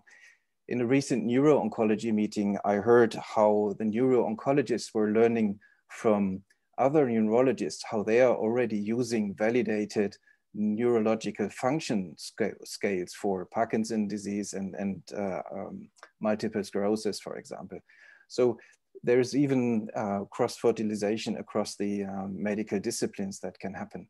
And this comes at a time that in 2017, we have started the renovation of the GCP, Good Clinical Practice guidelines that should help us to focus on how can we get high quality clinical trials and really make them also patient-centered. And this is the opportunity where currently a number of initiatives are ongoing. And we hope that even in the time of the pandemic, we are continuing with exchanges to progress with the optimization of the trials and finding better ways of conducting the trials. Now, this is also related to, of course, the authorization procedures, and the requirements for immunotherapies are the same as for other medicines and are also the same generally in the different regions, even though the legal frameworks are different.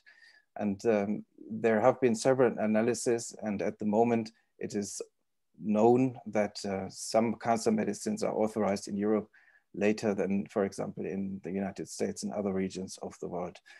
But again, this is a situation that we can aim to modify, that we can address. In Europe, we're currently providing extremely flexible support for clinical trials in the changes that I've mentioned, to developers submitting data, the rolling reviews that are now being undertaken for COVID treatments are very important and also provide us with lessons learned about how can we conduct procedures for other types of medicines.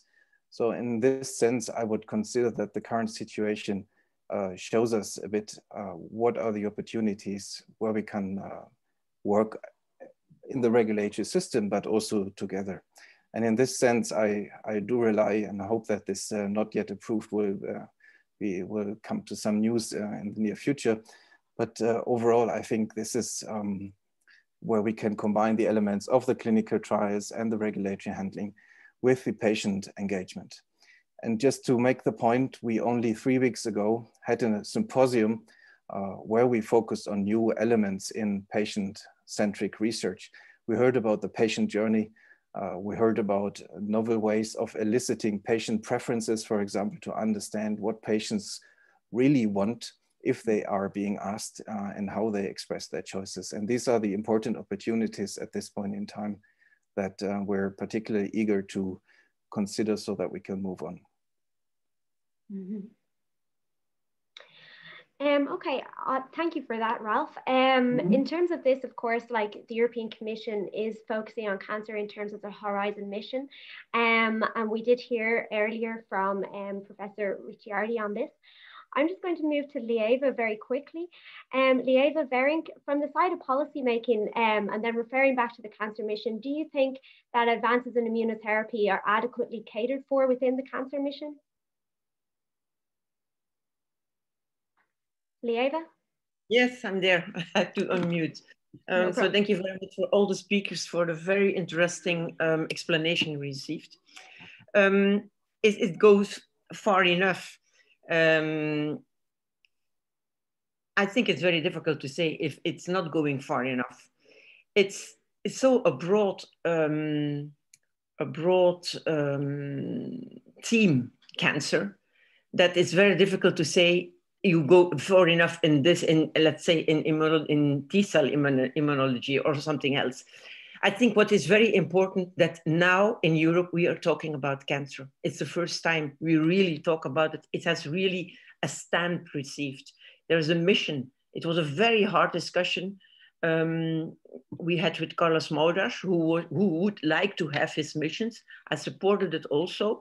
But for me, it was very important that we shouldn't talk only about childhood and child cancers. It's important we talk about the whole system of cancer, because it's connected, that we all know, but it's not only the connection we have, but it's the fact that there are a lot of questions in it, and all the questions in adult cancer or childhood cancer, it's always connecting on one or another way. So it's important that Europe is working on it, and I have to say that Mrs. von der Leyen is really fantastic on this point. She's really supported, and that's what we needed in Europe. So I think we will do a lot of things. And then second of all, I would say economically, it's really a problem, because you can only spend €1 once. And that's why it's so important we find the good biomarkers, that when we spend, because all the treatments, or not all, but a lot of the treatments are very expensive. So it's very important that it's the right treatment you give to the right patient. And like already was mentioned, this research is so important to have better results, because the results are depending also on the money. We have to have the money to spend, and the money has to be spent on the right way, to the right patient with the right treatments. We already mentioned that it's very important that we work all together, but it's not only between industry and academics, but it's also important that member states work together, and that the best practices are given to member states, and member states give their best practices to other member states, and that hospitals are working together on international way. So we have to learn from each other, and I think this is a process Europe can help also by helping by the Erasmus system, who is working on students, with students, but do it also with specialists, so they can give their best practices to another specialist in a member state. I'm really thankful to be in the discussion. It is very interesting. Thank you. Okay, I'm just going to move to Dennis Lacombe now. Do these plans also sound plausible to you? And what are the main challenges that you think we will face in terms of achieving these goals? So Lieva has mentioned some, and also Pamela Kearns has mentioned some already. So from your perspective, what do you think will be the main challenges? So first of all, maybe to echo a little bit what has been said about partnership, access, price, and all these type of things. I just would like maybe to share with you an experience. So maybe it was almost 10 years ago when the checkpoint inhibitor came, our melanoma group, the RTC melanoma group, had one question immediately. It was duration of treatment. And they wanted to do a randomized discontinuation trial to actually answer this question, which obviously industry wouldn't do and would not support. So at that time, we asked a few countries to come in Brussels. We had a meeting in the room, and nobody understood what they were saying, what we were saying about how are we going to answer this question. And I believe that, again, please contradict me if I'm wrong, but still today, we don't have this answer. Okay, so when we speak about partnership, working together and so on, of course we have to do it, but are we really developing the means to do it? And I'm not sure that today, if we would have the same question, I would have the solution for my melanoma group, how to provoke these discussions.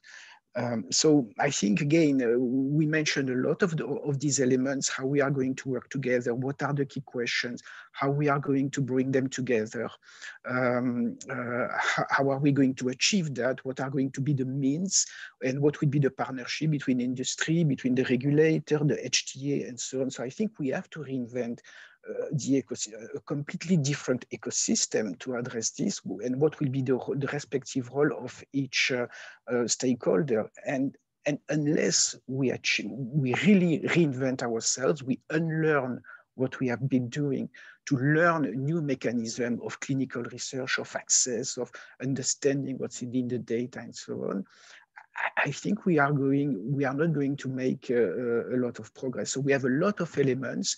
I think we made fantastic progress, but to me, it misses how we are going to do that. So I think that's important to how far the mission, the beating plan again, are going to help that. I'm not convinced at this moment. We have seen Europe reinventing the wheel a lot. They want to that.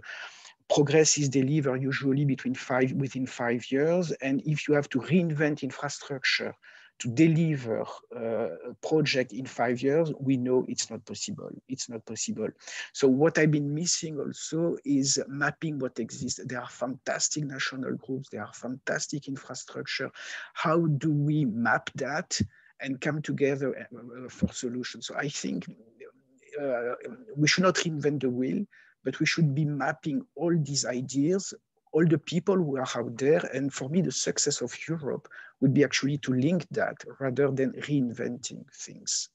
So voilà, so that's where I see the limitation, where I don't see how we can generate all that. So today there is not really a place to meet in Brussels, in Europe, for addressing all that. And that's what I think is missing.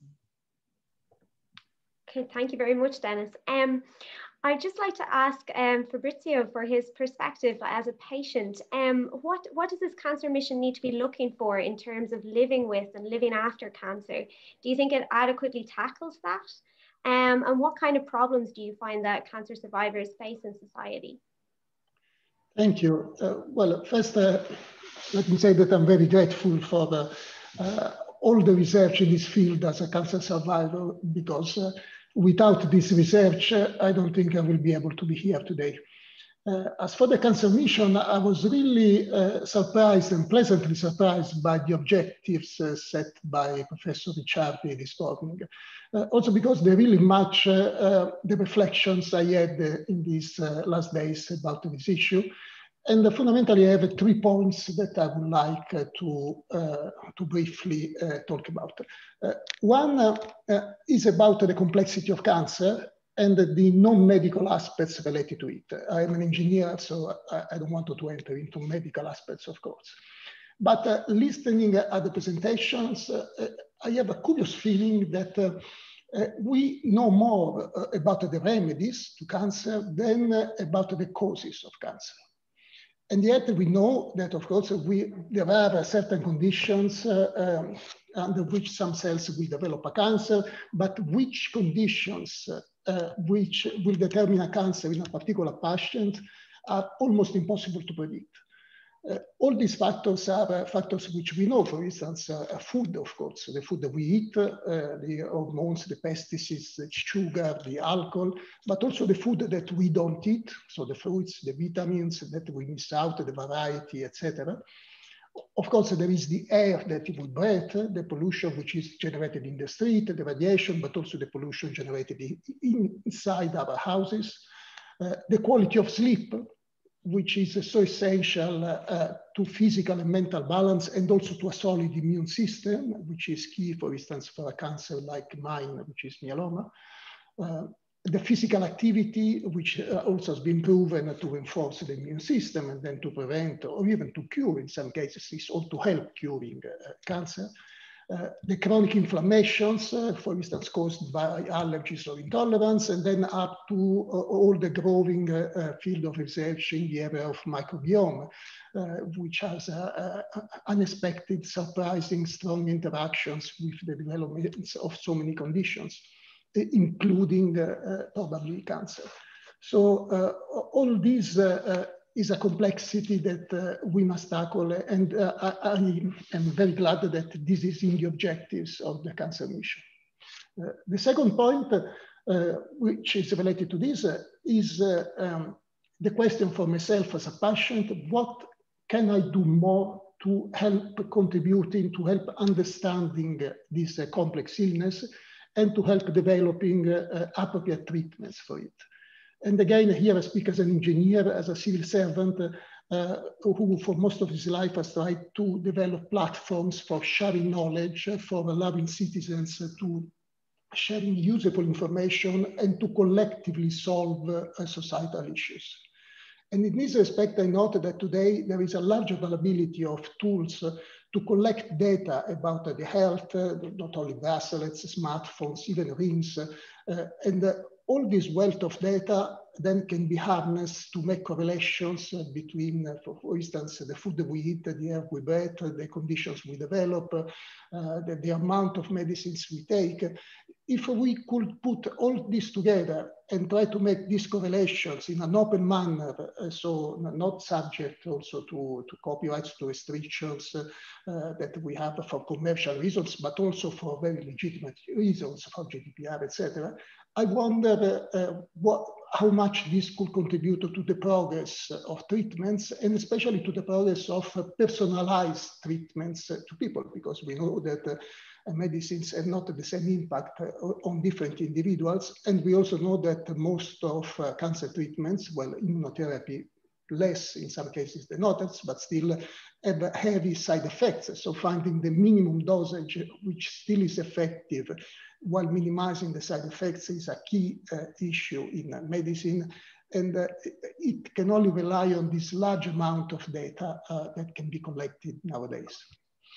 And then, cutting short, because I don't want to take too much time, the last point is what I thought was the elephant in the room, but I've already heard it several times today, which is the moral question related to the cost of these treatments.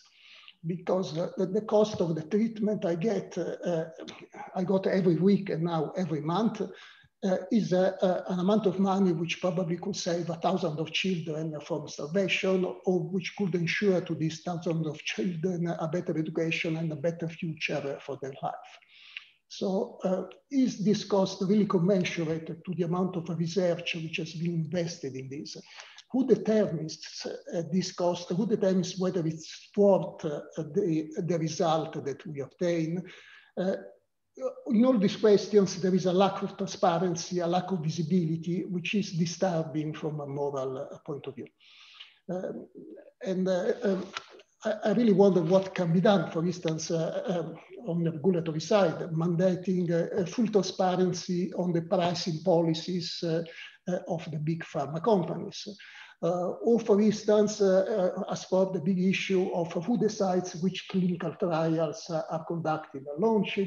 For instance, why don't we create an independent body funded by a fixed share of private research profits to assess which trials to launch and to manage them? Perhaps I'm sure that I'm not the first one to come up with these proposals, but I really think we have a big wall to break if we want to progress on a more sustainable and ethical society in this respect. So just to summarize then, I think my 3 points are one, to promote a more multidisciplinary approach to the understanding of the etiology of cancer and the possible non-medical therapies. The second is to more proactively involve the patients and the citizens, which are not patients perhaps yet, in the research, investigating the crowdsourcing approaches and the personalized medicine. And third, to promote a large-scale political and social debate on the moral questions surrounding the drug development and the marketing of drugs to enhance the existing regulation worldwide. And what all these points have in common, I think, is they all call for a more proactive role of the public in terms of regulation and funding in medical research. And I'm happy to see that these actions, to some extent, for what I've understood from the short presentation of Professor Ricciardi, are included in the mission of the cancer mission. Thanks a lot. Okay, thank you very much, Fabrizio. Maybe I will just let Ralph respond very quickly to your question relating to whether regulators can do anything about the financial side of things. And then we'll move on to talking a little bit about COVID-19 and the impact that that has had on cancer research. So Ralph, if you could just respond there very quickly. Yes, so my agency is not involved in financial discussions. The pillar for authorizing medicine are demonstrating its safety, quality, and efficacy. However, we are hugely concerned and interested in access of patients with the cancer to medicines. And to this end, there are collaborations, for example, with health technology organizations that assess the medicines and introduce them for reimbursement into the healthcare systems. We do this at the time of development in scientific advices and at the time of evaluating, assessing for authorization. And we also know that this element of access is a big element in the Europe Beating Cancer Action Plan, where we also will support this to progress so that we have a better and comprehensive access of patients across Europe and the member states to cancer medicines. And this is how I'm describing the role of our agency as part of a network of responsibilities that are shared not just across the member states but in Europe, but really across the organizations that are involved here. There are some things that we can do, that many things we can't do have an impact on the price. But for example, we are able to clearly describe the effects of the medicines and the patients who can be recommended for treatment. But even the question of what is the best treatment of a patient already goes into the realm of Bart and Pierre and also Denis a bit, when it's about how to best identify patients. This is often a question that we cannot see solved at the time of authorization, but that requires continuous generation of data so that's well understood and can then feed into the process of providing access for the patients who would best benefit from the drug. Okay, thank you very much, Ralph, for that. I'd like to then move quickly to Bart. Bart, if you would like to outline for us exactly how COVID-19 is affecting your cancer research. Of course, the pandemic has a huge influence, I'm sure. So please let us know. Sure, I'm happy to. So first of all, during the first wave, so in spring of this year, we reflected on how we would adapt our practice at my University Oncology Center And for my department of medical oncology, we actually decided that as most of our care goes towards patients who have a life-threatening illness, advanced cancer, we would decide not to change our practices and try to hold on providing all the necessary care. And I must say that we have been successful in doing so far. We haven't amended any of our standard therapeutic care we provide to our patients. The real stress or difficulty managing this was with the fact that some of my physicians in training, but also members of staff, were reallocated to departments taking care, of course, of COVID patients, the huge number of patients that needed to be helped for their infectious diseases at the ICU, at the urgency department, at the units of infectiology. So that really has put quite a burden in terms of not being able to take planned holidays, working over hours, etc. But we've dealt with it. Some differences between the first and the second wave were that during the first wave, we had little issues, very few of our patients being infected, as well as nursing staff. In the second wave, it's changed. It's very difficult nowadays not to be confronted with a high-risk contact because a lot of patients are coming in, showing up, telling us that they have been either diagnosed or having symptoms, having fever. And the real difficulty now in managing this situation is that ideally we would want to have a different way of seeing patients. So isolating infected or potentially infected patients from non-infected patients. And just because of the structural needs to do that, which are not available to us, it's putting us often in a more difficult situation than before. Even on top of that, we are seeing more of our nurses, healthcare professionals getting infected with the virus. Luckily so, not the physicians so far. And with respect to the clinical research, I think there, of course, the COVID pandemic is really impacting severely because during the first wave and now also during the second wave, recruitment to clinical trials is being suspended at my institution.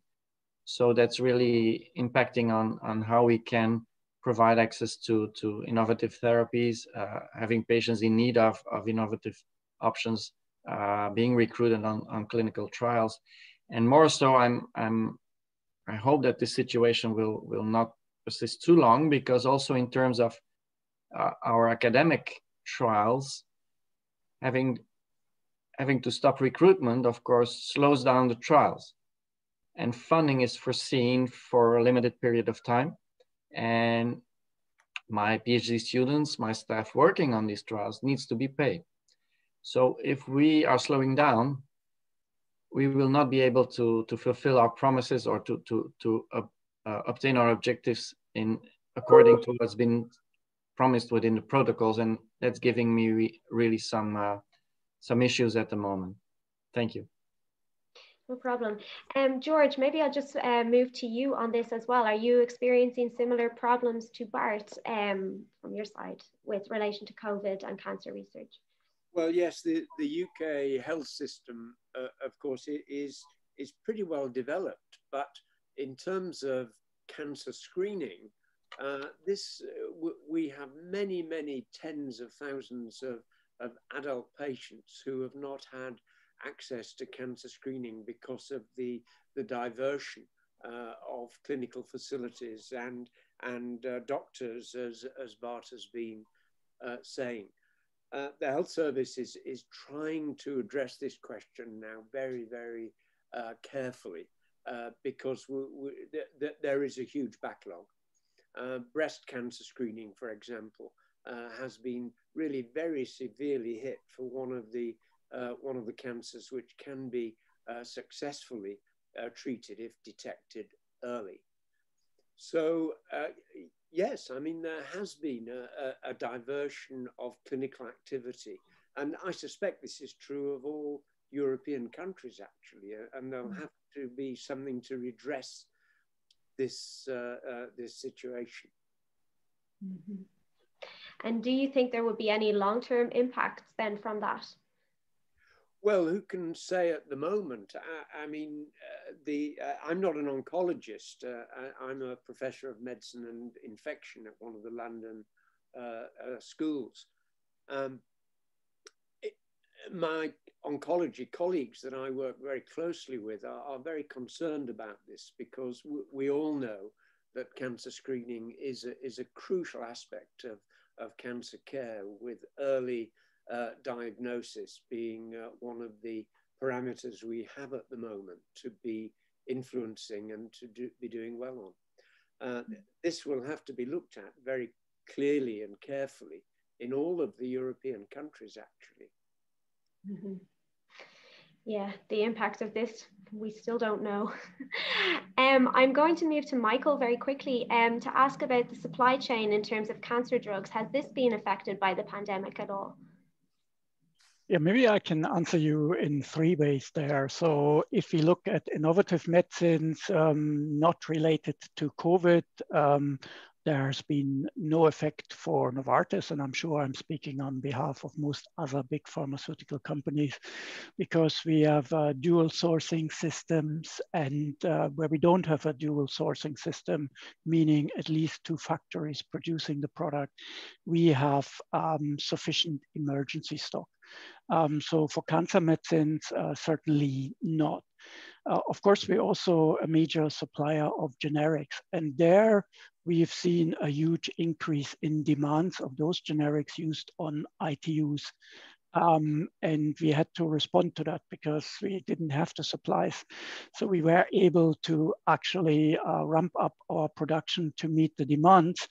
What we are suffering a little bit from, I guess it's the classic toilet paper example in the EU is the hamster buying and the forward buying. And there we need the collaboration of everybody to help us to manage our supply chains. So in general, when we can do that, our supply chains stand. And then there's a third part, which are COVID-related medicines. So we had a number of medicines repurposed and in clinical studies.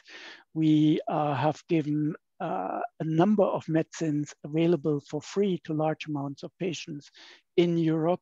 And these medicines, we basically increase production capacity 10 times so that we can now supply, instead of 1,000 patients, 100,000 patients minimum in the world to make these medicines available should the clinical trials for them succeed.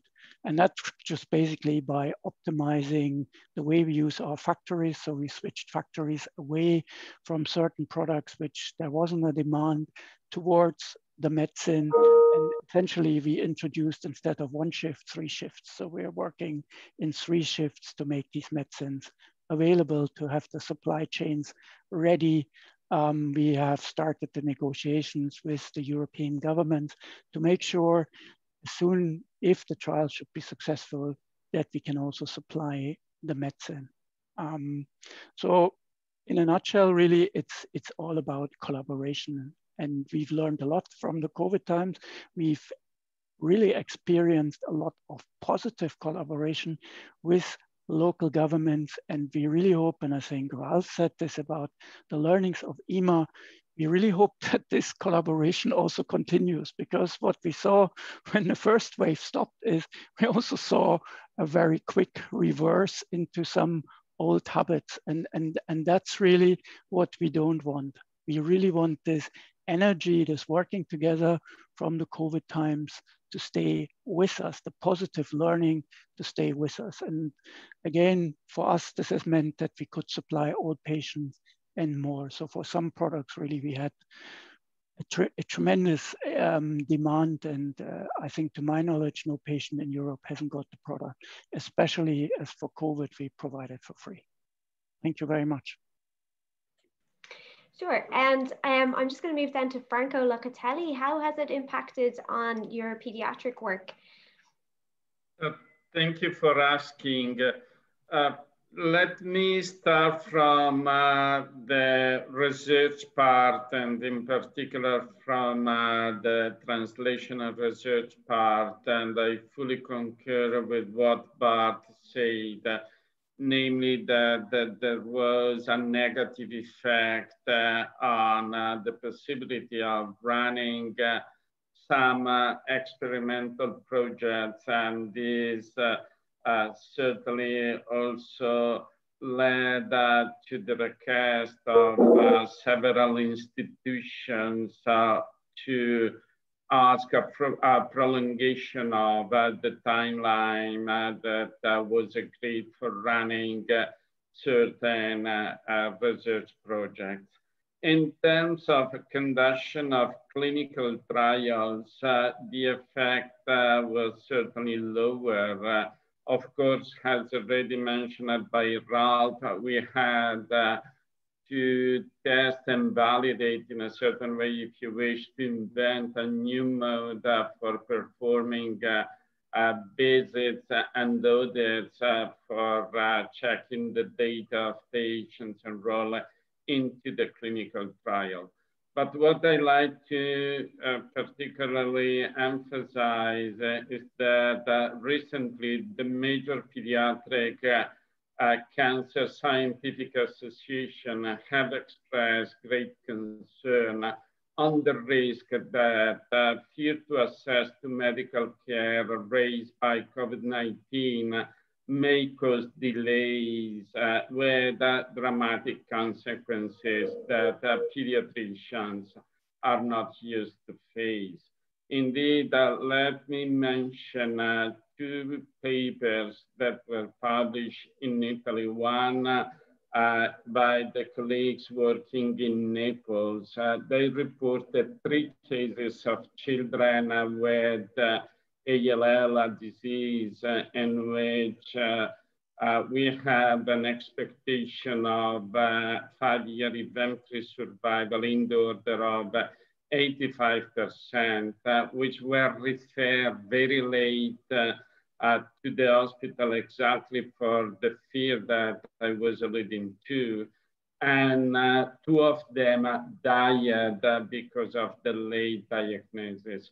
The other experience was published by my group, in particular on children with brain tumors, which were referred to us again late, and we had to perform an urgent neurosurgery for stabilizing what we can define a decompensated situation. So what is really important in my personal view, also considering the limited risk, very low risk of mortality in the pediatric population, is that of sensitize the public opinion that pediatric patients with a possible diagnosis of cancer not be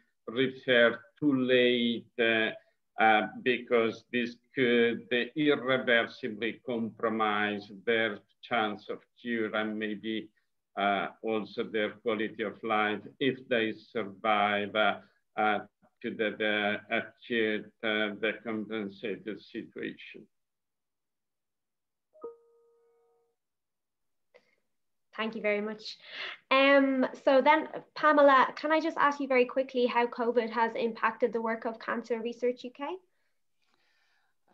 Thank you for that question. I mean, Cancer Research UK, as you know, is very dependent on philanthropic donations. And one of the biggest impacts of COVID-19 has been the inability to raise the finances that, as with many charity organizations, that was possible before. And that's, you know, through the kinds of events that you would normally have that would bring lots of people together to do fundraising, and also because the CRUK shops, for example, had to close during the deepest parts of the pandemic.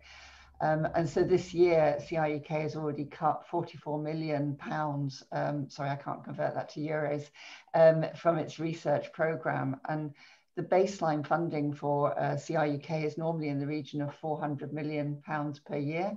And it's anticipated that is going to be reduced to 250 million. So that's a massive cut in research funding. And that's going to already having an impact on laboratory-based research. Many laboratory-based research programs have had some funding cuts made. And researchers are concerned about their futures. There's a lot of people that have got programs, 5-year programs of research that are unclear whether they're going to be able to deliver their research funding.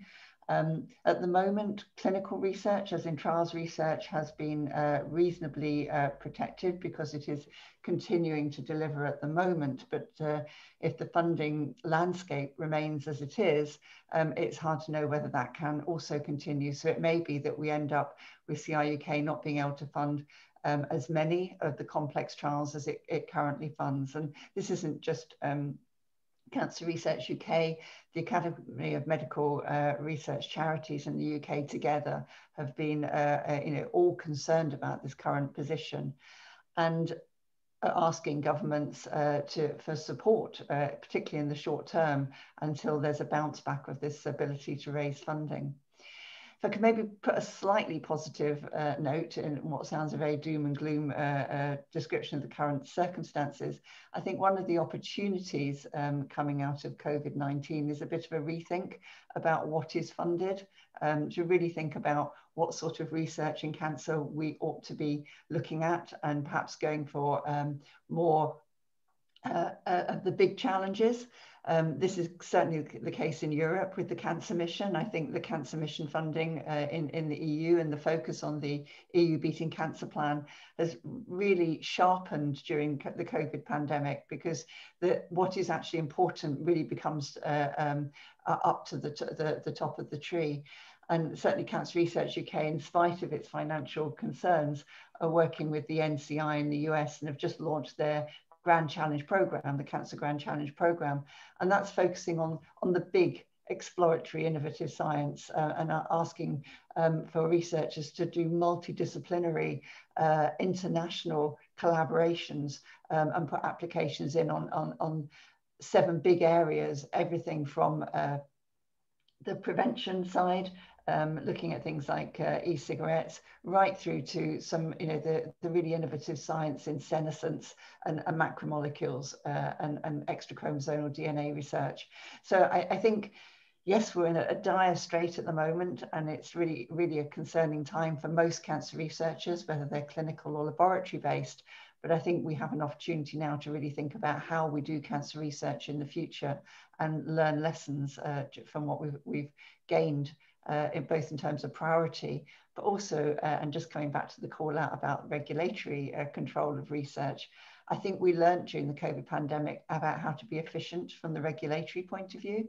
The EMA, and certainly in the UK, the MHRA really responded and showed that you could be nimble in terms of getting research up and running. And I think this is something we need to take forward into the future. So really difficult times at the moment, but I hope we've got better times in the future. Thank you very much, Pam. We have a couple of questions from the audience. So I'm going to direct these to Pierre, but if any of the other panelists also want to weigh in, please feel free. The first question is there a correlation between the intrinsic mutation frequency in the subclones of a tumor, as shown by Clevers et al. For bowel cancer, and failure of PD-1 and CTLA-4 blockade? Do emergent tumors in the face of PD-1 treatment have evidence of escape from T-cell recognition, for example, more allelic loss of MHC, etc.? That is a very, very precise question. The very, very precise answer is I don't know. Okay, that's grand. Does anybody else want to comment? No. So, maybe the first part of the question could quickly repeat, and I can provide an answer. Sure. Is there a correlation between the intrinsic mutation frequency in the subclones of a tumor, as shown by Clevers et al. For bowel cancer, and failure of PD-1 and CTLA-4 blockade? Sure. I think one thing that is of relevance is that we already discussed the importance of neoantigens as probably main drivers of immune recognition, and later on, when recognized, tumor regression mediated by the immune response. So if you want the ideal situation, then these mutations should be there clonally, meaning that it should be an early event, and all of the subclones which emerge upon additional mutations should still carry those antigens, because if you want an immune response to eradicate all tumor cells, the immune system could probably not keep up with responding to every subclonal event. So another angle on this is, if you have a tumor that's highly unstable and accumulates during progression multiple mutations, it's highly likely also that some mutations will occur, for instance, in genes that are important for the antigen presentation machinery.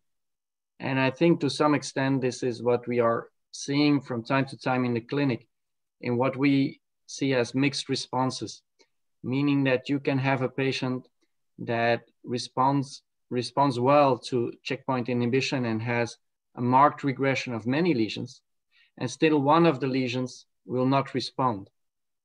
And if you try and dig into what's happening there, very often you can find that this is a subclone where a mutation has occurred that, for instance, eliminates the beta-2 microglobulin. So the more unstable a tumor is, the more higher the risk that eventually it will develop subclones that may no longer be immunoresponsive. Okay, thank you very much, Bart. We have one more question from the audience, which is following on from the first question. Will it be important to understand if our resident subclones are present before treatment starts, or do they arise under immune selective pressure? Well, they are both, of course. So it's, when you start a treatment, the tumor is already heterogeneous, and Bart explained that very clearly, and possibly new subclones are selected during the treatment, by the treatment. So we have both, and a tumor is continuously changing, of course. That's an important concept. Well, it's pretty clear. There are reports by the group of Gallon in Paris and a few others that suggest that when you look carefully at all the mutations you have in colon carcinomas, for example, you find less so-called antigenic mutations than expected.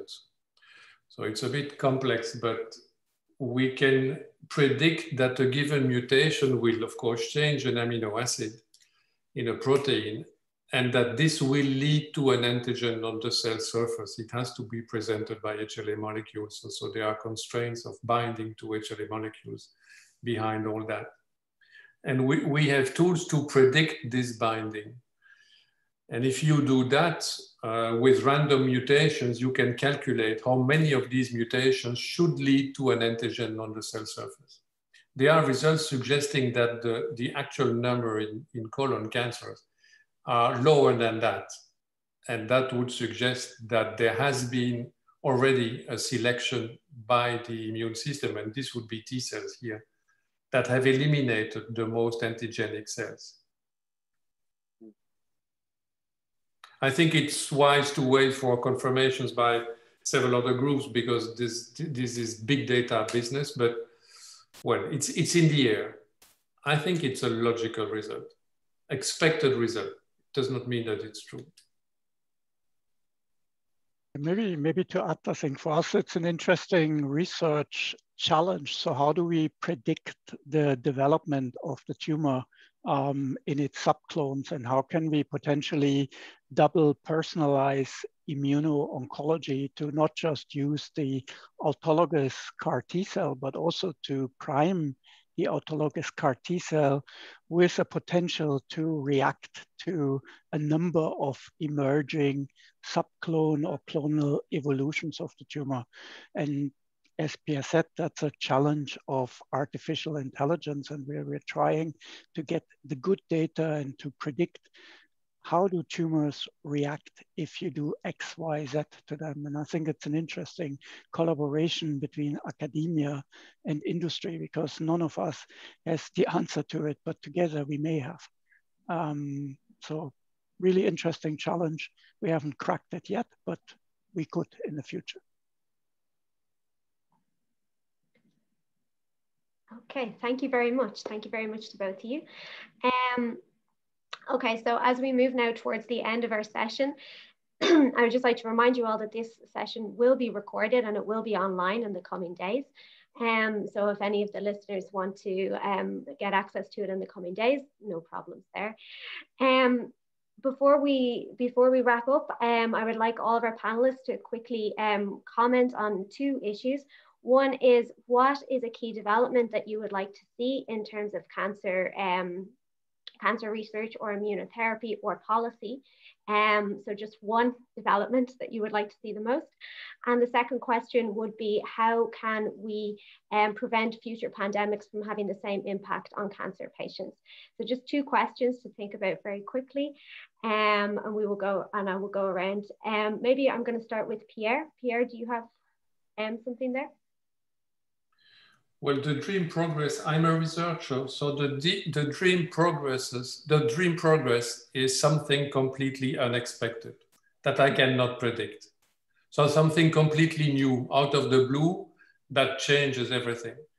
And I can tell you that the success of PD-1 to treat patients, well, I said it, I think, was completely unexpected.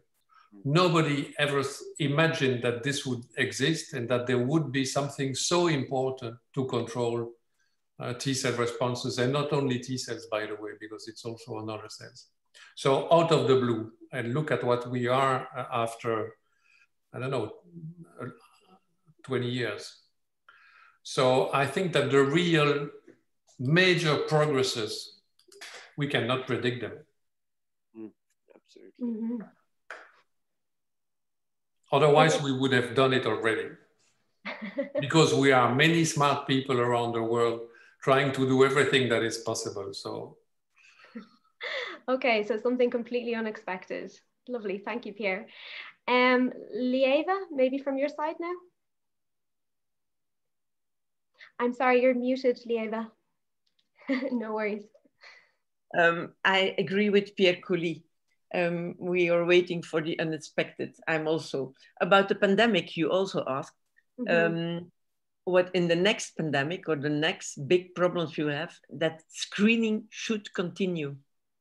Because it's really the start of diminishing the problem of cancer, and screening is so important. So it's the first thing what will not happen, but it has to happen the next time. It's one of the lessons we have to learn from this pandemic. Thank you. Thank you, Lieva. Bart, maybe for you? So what could I possibly add to what's already been said? Perhaps first of all, that maybe we should provide more room also for funding and supporting studies that try and optimize the use of immunotherapies beyond the point of registration. So beyond what most often drives development by pharma, commercial interests, I think there is a lot to be learned and a lot to be optimized with the use of immunotherapies. And Dennis alluded to the fact that although there are brilliant ideas, for instance, studying the duration of therapy, unfortunately, those efforts perhaps have not been deployed to their maximum. And I think that may be important. For sure, continuing to explore, I think there are still many highly exciting avenues to explore, intralesional therapy, for instance, development of CAR-T therapies, be it as a standalone or in combination. I think I look with great interest how these will impact in the coming years on how we can deal with incurable tumors. And with respect to the pandemic, I think as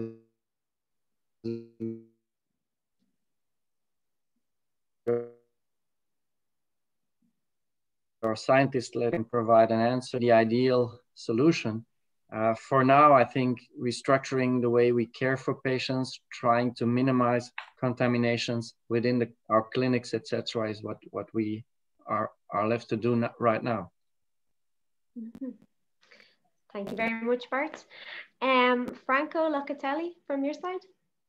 Yes, thank you. I personally have two hopes and desires, namely that, of course, I am talking as a pediatric hemong expert, that there will be much more resources available for running high quality and high level initiative in the field of childhood cancer, providing the background for joining the centers of excellence in the field of pediatric hematology and oncology, for creating a sort of critical mass for them interacting also with the companies. And the second desire, and this is particularly important for me, and I hope that we can get some support from Ralph, is that of trying to render the academic clinical trials more easy to be run in the context of a continent where there are very different national regulation and laws that preclude, at least in part, the possibility of conducting these studies. Mm-hmm. Thank you very much. Dennis, some last words from you? Yes, so I will take the policy option which you proposed. So certainly to find new routes, how to do independent clinical trials, so clinical trials that are addressing the key questions. So what basically Bart has just said. So maybe structure in the process of access solutions where we can deliver data sets which are important for the patient, for the clinicians, for the healthcare system to give access. Because again, when a drug is on the market, the work does not stop. It starts. How to understand how to use it, whether it's the biomarker, whether it's the dose, whether it's the duration, whether it's the combination, and so on. And I think that we don't have. So that would be, if I would have a magic stick, is how do we reinvent ourselves? And again, following on what Franco had just said, that if we allow that, if we can make this happening, then indeed we have to find, I would say, solutions where we address the bureaucracy. Because that otherwise is not going to be possible. I think when you do, there are different. We have the possibility to have risk-based approaches when you don't know think about the drugs, when you know more about a treatment, and I think we have to be much more clever in the way we develop our research. So that would be my wishes if I could change a few things in Europe. Thank you. Thank you very much, Dennis. Ralph, then to you for your final word.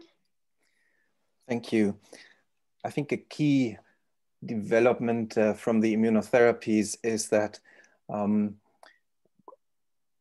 firstly, I want to say that these are all personal comments, and then the key development that we see is that perhaps, given that over 15 years this was introduced, but important questions are open, we need to think of, could a learning healthcare system help us to compress the time so that these questions can be earlier asked and answered? So the question of the immunotherapies leads me to say, could we not think of the European Beating Cancer Action Plan and the Cancer Mission as as part of an integrated learning healthcare system where really there is a continuum of such questions and answers being created. But more importantly then also, how do we prevent, that was your second part of the question.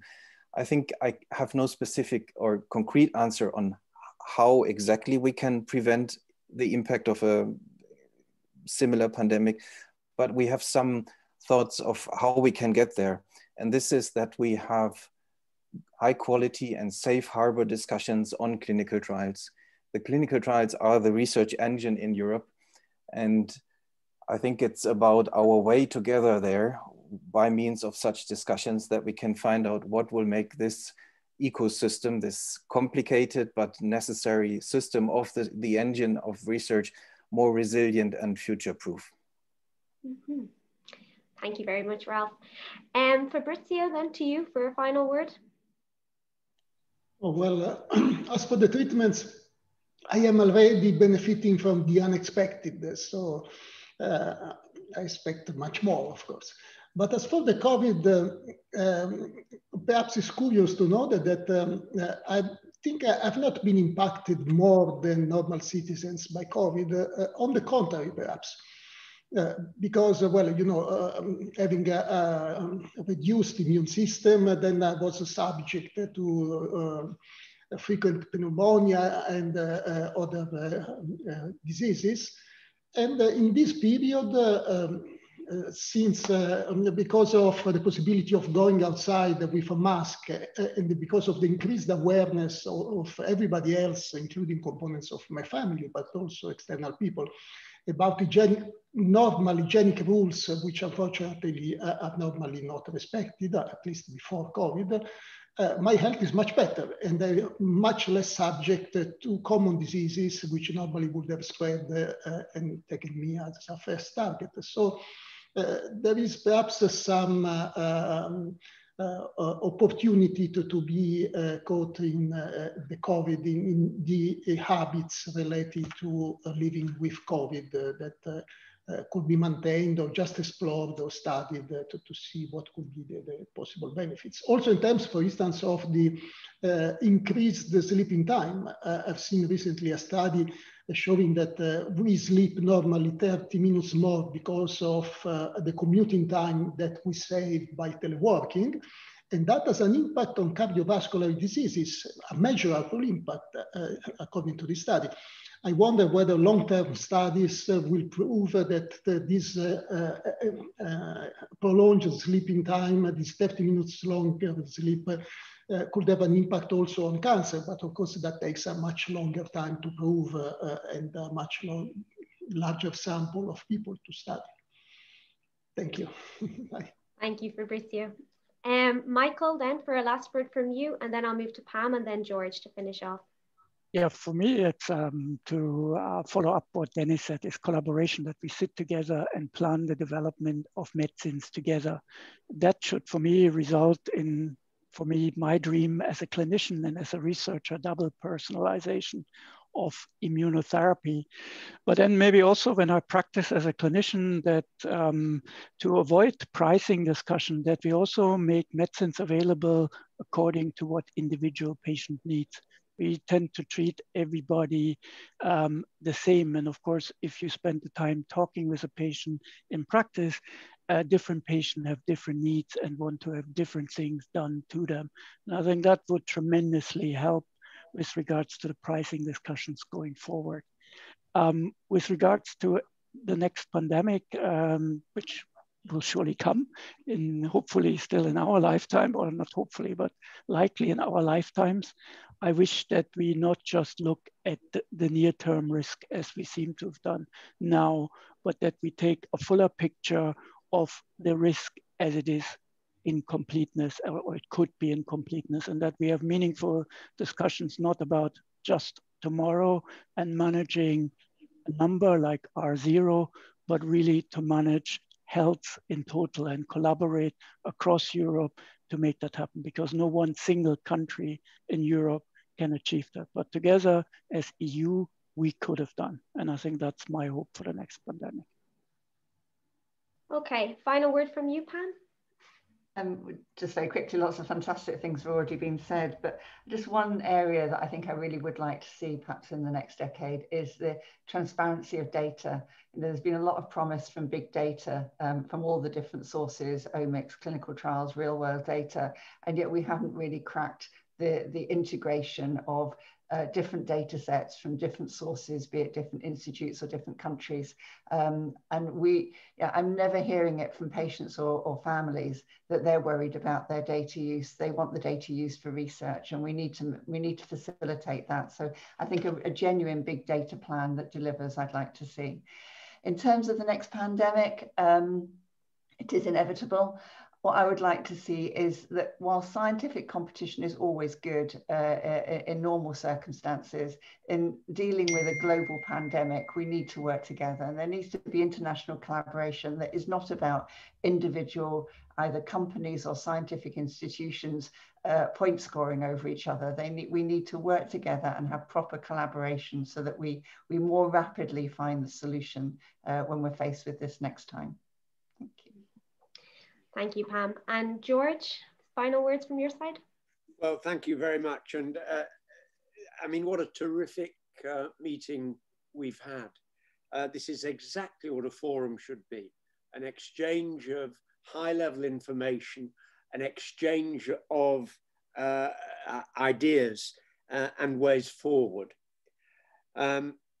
Pierre, thank you for your great start to the meeting that really set the scene very well and specifically. And I agree entirely with your idea that we should expect the unexpected and we should be ready to move on that. I had the honor of giving a talk at the Royal Belgian Academy a couple of years ago, and I thought I was going to talk about my research on cell and molecular biology of macrophages and so on. And I was told, no, talk about you, how you got to where you wanted to be. And it was very easy, actually. And the answer is curiosity. We have to remain curious for innovation and be ready to see the unexpected and go for that. And the meeting today has really shown me that if we can all do that, this will be a really, really great way forward. So remain curious. And one last thing, as president of FEAM, I was invited to Ursula von der Leyen's opening address to the Commission. Now, I'm sure all of you know that she is a physician herself. She has had malignant disease in her family and is passionate about the treatment and research in the field of cancer. So as we say sometimes, we could be kicking against an open door. She is clearly wanting the Commission and has said that research on cancer, its management and how to treat it is one of the, if not the research dominant thing in the Commission's idea at the moment. And we heard from Walter at the beginning from the Cancer Commission that he is chair of, that he holds to that as well. So thank you all very, very much.